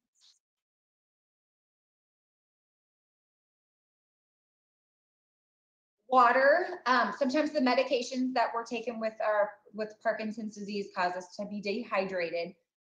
So if you don't carry a water bottle around with you, or you're not really great with drinking water, maybe thinking about carrying a water bottle with you is going to be really important. A good rule of thumb when people ask, you know, how much water they should be drinking, if you just take your weight and divide it by 2, that's how much in water, or that's how many ounces in water you should be drinking every single day. So for example, a 150-pound person should be drinking 75 ounces or roughly 9 cups of water. So again, if you feel like your energy levels have tanked, maybe you get headaches, you know, thinking of including more water is going to be really important too. I will say that, again, the produce is going to be high in that water content. So some high water content produce, your fruits include your grapefruits, your berries, watermelon, obviously is going to be containing a lot of water, and then your veggies such as celery, spinach, and even squash actually has a good source of water as well.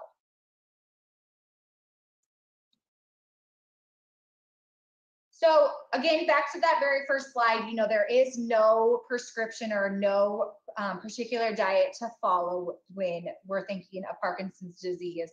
I did look into some other diets just to kind of see, you know, what is, you know, some of these fad diets that are out there for different types of maybe concerns that people are looking at, whether it's weight loss or, you know, celiac disease, the gluten-free diet, you've got to follow for that. So they have been tested, and currently there's no, like I said, recommendation for a specific diet, which I think is even better because it just really hones in on making sure that we're including all the food groups. We're not excluding anything. We're just keeping check of sugar and really boosting up that water content as well.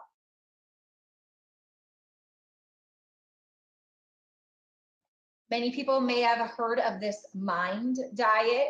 And again, it just kind of comes back to this way of eating. It's encouraging the seafood. It's encouraging your produce. Again, the whole grains are going to be really, really important as well. So if you've heard of the MIND diet, it's kind of what we just talked about with the My Plate as well. So lots of good research when it comes to back up kind of those antioxidants and whole grains that we're finding in all our food groups. And lastly, I just want to kind of share with you, because this is probably one of the most common questions I get, is can you provide me a meal plan? And I will say that, you know, meal planning, it's kind of one of those things where it can be as easy or as difficult as you make it. It's just what works best for you may not work best for me, and vice versa. So when it comes down to it, we have to plan our meals, you know, a lot. So 3 meals a day, that equals 21 meals every week. That's over 1,000 meals every single year. So don't make it difficult on yourself. I always say carve out about 15 minutes a week, hone in maybe on supper time, select 3 to 4 different dinner ideas, use those as leftovers for lunch the next day, and really just plan for those leftovers. If you find a recipe that's really easy, it tastes great for the whole family, save it, keep it, kind of come back to it when you are kind of in a recipe rut.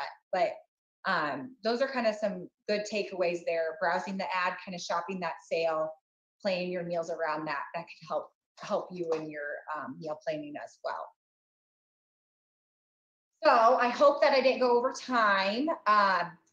I will be answering questions here in a little bit. So hopefully you have some for me.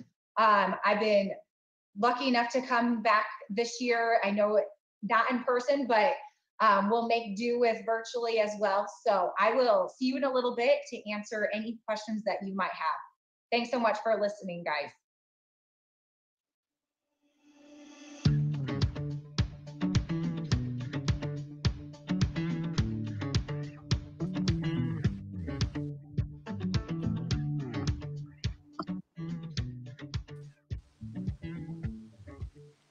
Hi, Paige. Thank you so much. Let me unmute. Hi there.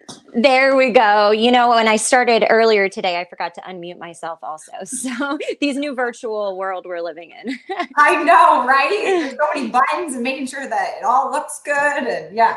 Yes. Well, thank you so much. I know that nutrition in Parkinson's is such a popular subject, and it's really hard to find somebody who knows as much as you do. So we appreciate having you so much. Well, thank you. No, it's fun. Yes. And like I said, a little different than I love having a crowd in front of me, but I just had to pretend that someone was watching me while I did it. Yes, yes, yeah. Okay, so we do have some questions that, well, they've been rolling in. So there's lots of questions for you. So I'll just go ahead and get started.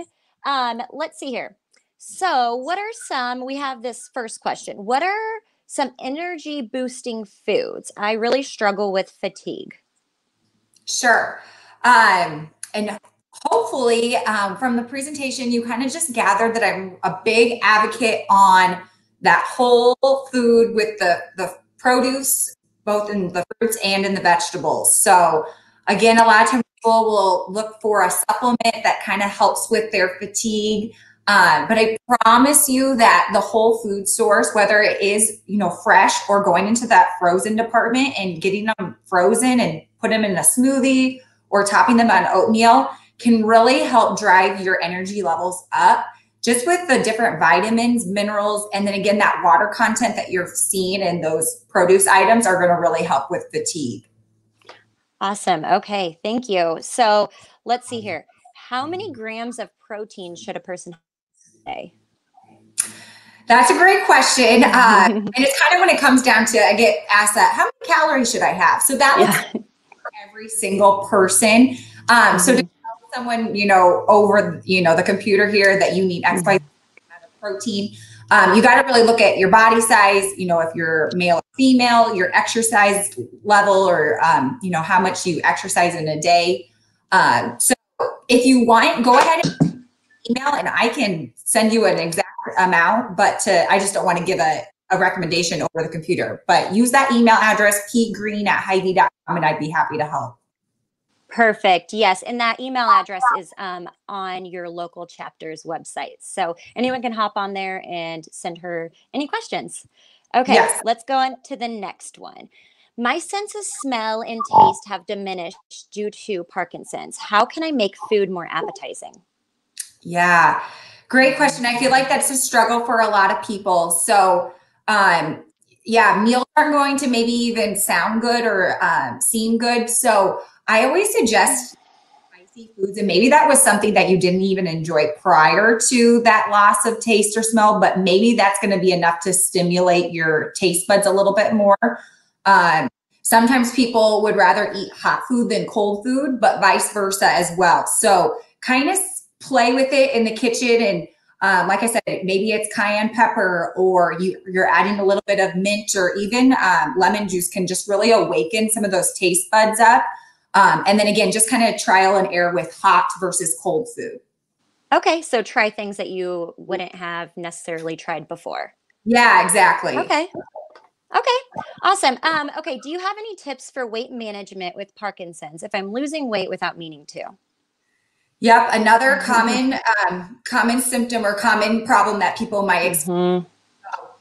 I always say, don't think of meals as being so overwhelming. They can be mini meals. And when I say meal, think 2 food groups.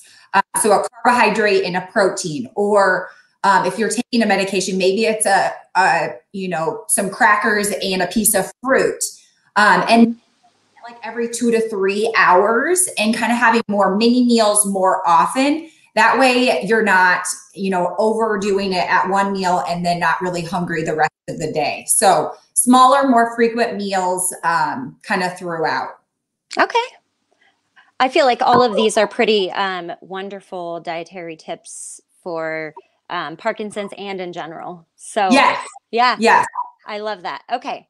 Are there any dietary or herbal supplements that are recommended for Parkinson's patients? Yeah. So like mentioned, I did this presentation a year ago this past summer. And I just, did a little bit more research before this one, just to see if there was any other or new guidelines out there.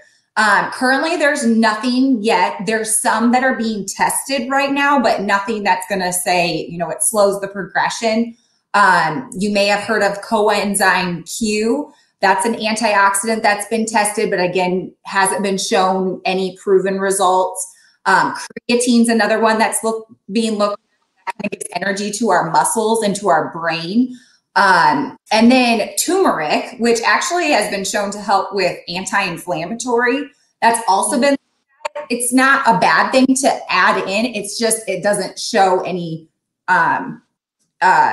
it doesn't slow it, but it's good for anti-inflammatory. So it's great for anyone. So it might not be a bad thing just to add into our dishes, and a little goes a long way. I sometimes add it to a smoothie. I can't taste it, but it's just in there. So that could be a way to use that spice.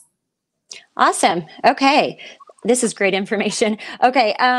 Let's see. With protein using the same receptors as levodopa medication, should snacks not include protein?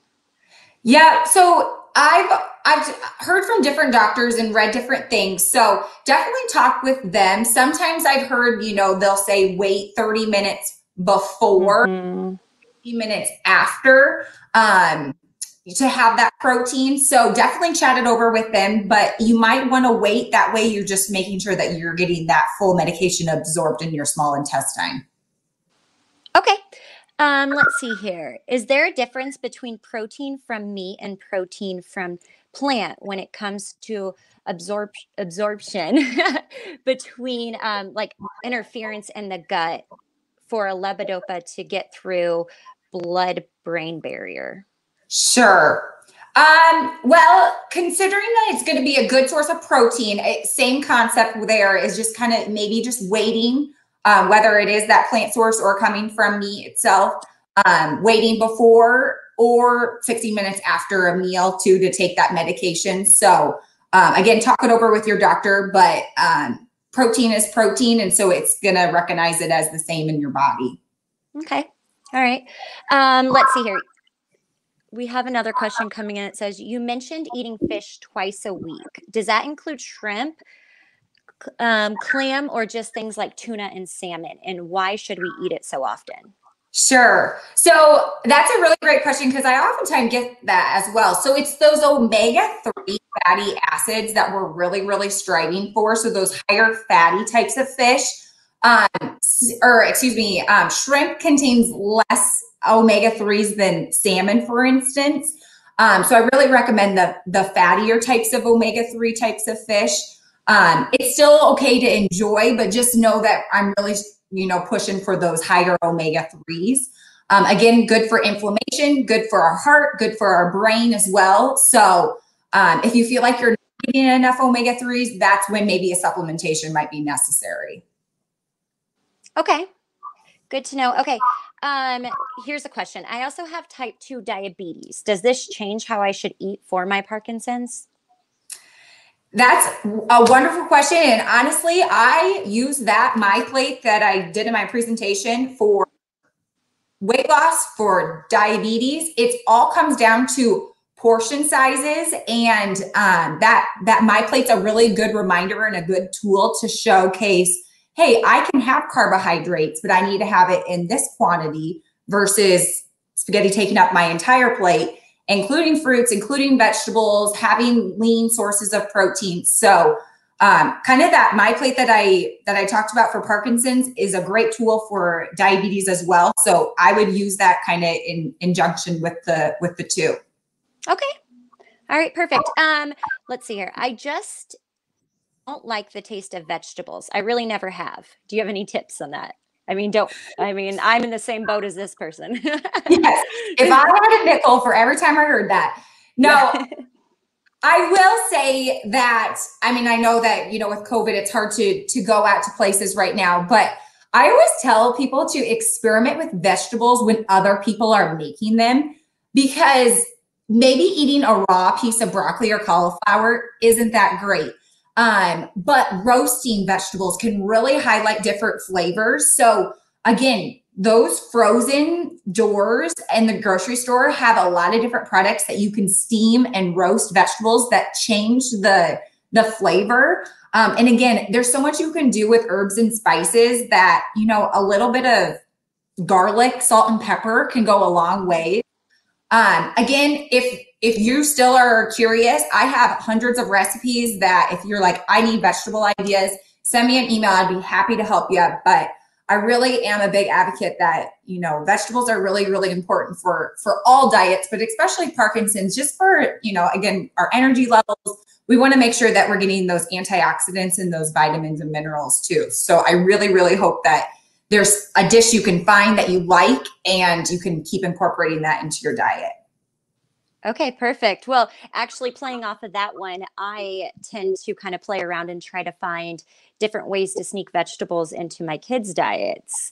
And yes. So I've done cauliflower rice, and I've sauteed it up in a pan a little bit and added some seasonings, and you can't tell the difference. We've done rice bowls. My kids know no difference. That's awesome. Yeah. Spinach, I do this a lot I used to do kids cooking classes all the time. Spinach is an easy one, easy thing to throw into smoothies, scramble in eggs. It's there, but they're not going to know, or you won't know that it's there. So hiding them is just fine. Just consume it. Yes. Okay, let's see here. We have, my symptoms make it hard to cook. I am not comfortable using knives and sometimes the stove. What can I do? Yeah. Hopefully you kind of took notice some of those microwavable options that I showed you, those Uncle Ben packages where you just tear and you place in the microwave for 90 seconds. Then you've got warm rice that you can add. Take advantage of the canned, whether it's tuna, the rotisserie chicken that you can find already shredded for you. That can be really helpful. Peanut butter is a really good source of, that healthy fat and protein. So, pairing that and mixing in with your oatmeal, again, another easy microwavable breakfast that you can do. Toaster ovens, toasting a couple slices of bread. So I totally understand the stove and not kind of wanting to deal with all that, but kind of think about how you can use your microwave or some of those kind of already prepared items at grocery stores and kind of make a meal balanced at home yourself. Okay. All right. Perfect. Yeah. Let's see. You suggested a lot of packaged food options, which I suspect are processed. Isn't it better to have fresh veggies, or does that matter as much? Well, and hopefully you'll notice that the steamable vegetables, yes, you can get the ones that have the sauces and the seasonings, but a lot of them, it's just the frozen cauliflower and broccoli that they just blast in the freezer bag. So just as nutritious. So you can pop that into the microwave and steam them. Again, the rice, that chickpea pasta I showed just contained the chickpea flour. So yes, a lot of the products maybe were packaged, But then and I could show you a whole other slew of products where, you've really got to put recipes together, but people aren't spending a lot of time in the kitchen anymore. So it's really just finding maybe a packaged item with minimal ingredients. So for instance, the oatmeal too, it had 4 ingredients in that entire box of oatmeal, but it was a very easy thing to whip together. So there are packaged items that you can find that are going to be more whole. Okay, good to know.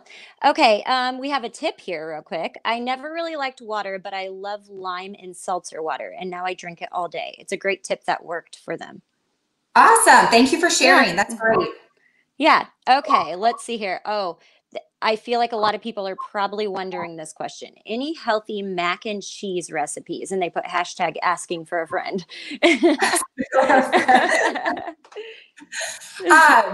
Actually, this is funny that you say that. So what we've recently discovered or kind of what we've been doing is taking a hamburger helper box and dumping out the noodles, but replacing it with whole grain noodles. So, or I've done chickpea noodles too, because I just love the differences, just different type of nutrition coming from different type of noodles. So whether it's, kind of just creating your own mac and cheese by using whole grain noodles, adding a little bit of milk and then real cheese versus the Velveeta stuff, that can make it significantly healthier. Okay, good to know. Okay. It's just me and my husband in the house, and neither of us eat much. It's hard to find recipes for just 2 people. Any good sources to find recipes? Reach out to me. I've got tons. So send me an email. I'd be happy to share. Another good source too, a Google search with chicken recipes that serve 2. I mean, you can make it as specific as possible and hundreds will come up. I don't know if you get on Pinterest. I'm a picture person. So same thing. I'll type in my exact, what I'm kind of craving, and I'll say, a chicken recipe for 2, and pictures will pop up and I'm like, oh gosh, that looks good. And then you can click on that link. So that's another way, but reach out if you want some tried and true recipes that I have done. Perfect. Okay. Are there any certain fruits or vegetables that are better to concentrate on than others? I just always talk about variety. I feel like we go to the grocery store and we stay in that same rut. Maybe we're buying apples, bananas every single week. So that's where the ad can really help you. Oh, grapes are on sale this week. I haven't had a grape in weeks. Let's do that.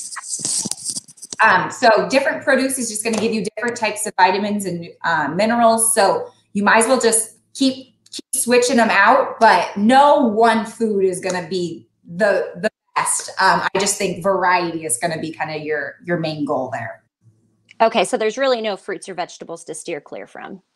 No. Okay, good to know. Okay, well, that is about all we have, and we are so thankful you could join us today. I know that your session was so sought after, so thank you so much. Awesome. Thanks for having me. Yes, have a good day. Yes, you too. Bye-bye. Bye, Paige. Hey, let's see here. So that was wonderful. So we just had a lot of great speakers. And in case you didn't catch me earlier when we first started, I'm Natasha Winterbottom, and I'm with the Iowa chapter of the APDA. We want to thank each and every one of you for joining us today in our first ever Upper Midwest Parkinson Symposium, as well as, we're living through some odd times. So if we could just all of us were taken out of our comfort zone with COVID. So I know everybody has worked tirelessly to figure out how this new virtual world works. And Rachel, Anishka, myself, which is the Minnesota chapter and the Wisconsin chapter and the Iowa chapter, we've really worked together pretty hard to figure out how to bring you great speakers to the comfort of your own home. And we hope you really enjoy everything today. Tomorrow we have some more wonderful speakers that will be joining us. So we're just really excited that you joined us. And I'm going to turn it over to Rachel. Thanks, Natasha. I thought the presentations today were great. And even though I've been working with Parkinson's disease day in and day out for years now, I know I learned some new things. So we hope that you all learned a lot of new things today too. We really did try hard to bring you some of the best speakers in the Upper Midwest that we could find. So thank you again for joining us today. As Natasha said, my name is Rachel Wilberding. I'm with the American Parkinson Disease Association's Wisconsin chapter. So shout out to my Wisconsin folks that joined us today. Thanks for being here. I also want to make sure that we take another moment to thank our sponsors today who made today's event possible, particularly our presenting sponsor for today, Acadia Pharmaceuticals. They've been wonderful in stepping up to help make this event happen today. As well as our gold sponsors, AbbVie, Boston Scientific, Kyowa Kirin, and Neurocrine, as well as our silver sponsors, Accorda, Amneal, Lundbeck, and Medtronic. When the broadcast is over, you can feel free to scroll down and view their logos there, and you can click on any one of those logos to learn more about our sponsors. We really appreciate their support and really hope that they have some great information to share with you as well. Again, thank you all for being here today, and I want to turn it now over to Anushka in Minnesota. Thank you, Natasha and Rachel. I'm Anushka Scheel with the Minnesota chapter of the APDA, and after such a wonderful lineup of speakers today, I'm so excited to come back tomorrow and learn more. So don't forget, tomorrow you will log back in at the same time and in the same way that you did today to hear from 3 new speakers on some really exciting and informative topics. Mary Helen Conroy will speak on thriving with purpose in this wild world. Dr. Kristine Pickett will speak on meaningful physical activity for people living with Parkinson's disease. And the Iowa chapter medical director, Dr. Lynn Struck, will be sharing a talk on the what and why of Parkinson's medication. And as always, we would love your feedback and ideas on new and evolving topics that you would like for us to bring to you at our next educational event.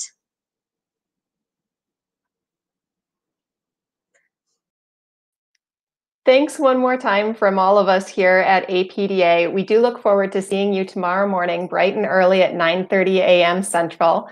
And don't forget to keep an eye on your local APDA chapter website for upcoming chapter events, updated information, and different ways to get involved. While you're there, you can also make a donation if you choose to do so to your local chapter. Those donations really do help us to continue offering the free programming that you have experienced today, as well as support programming and exercise programming, educational programming throughout the year. We rely definitely on your donations and really appreciate your support.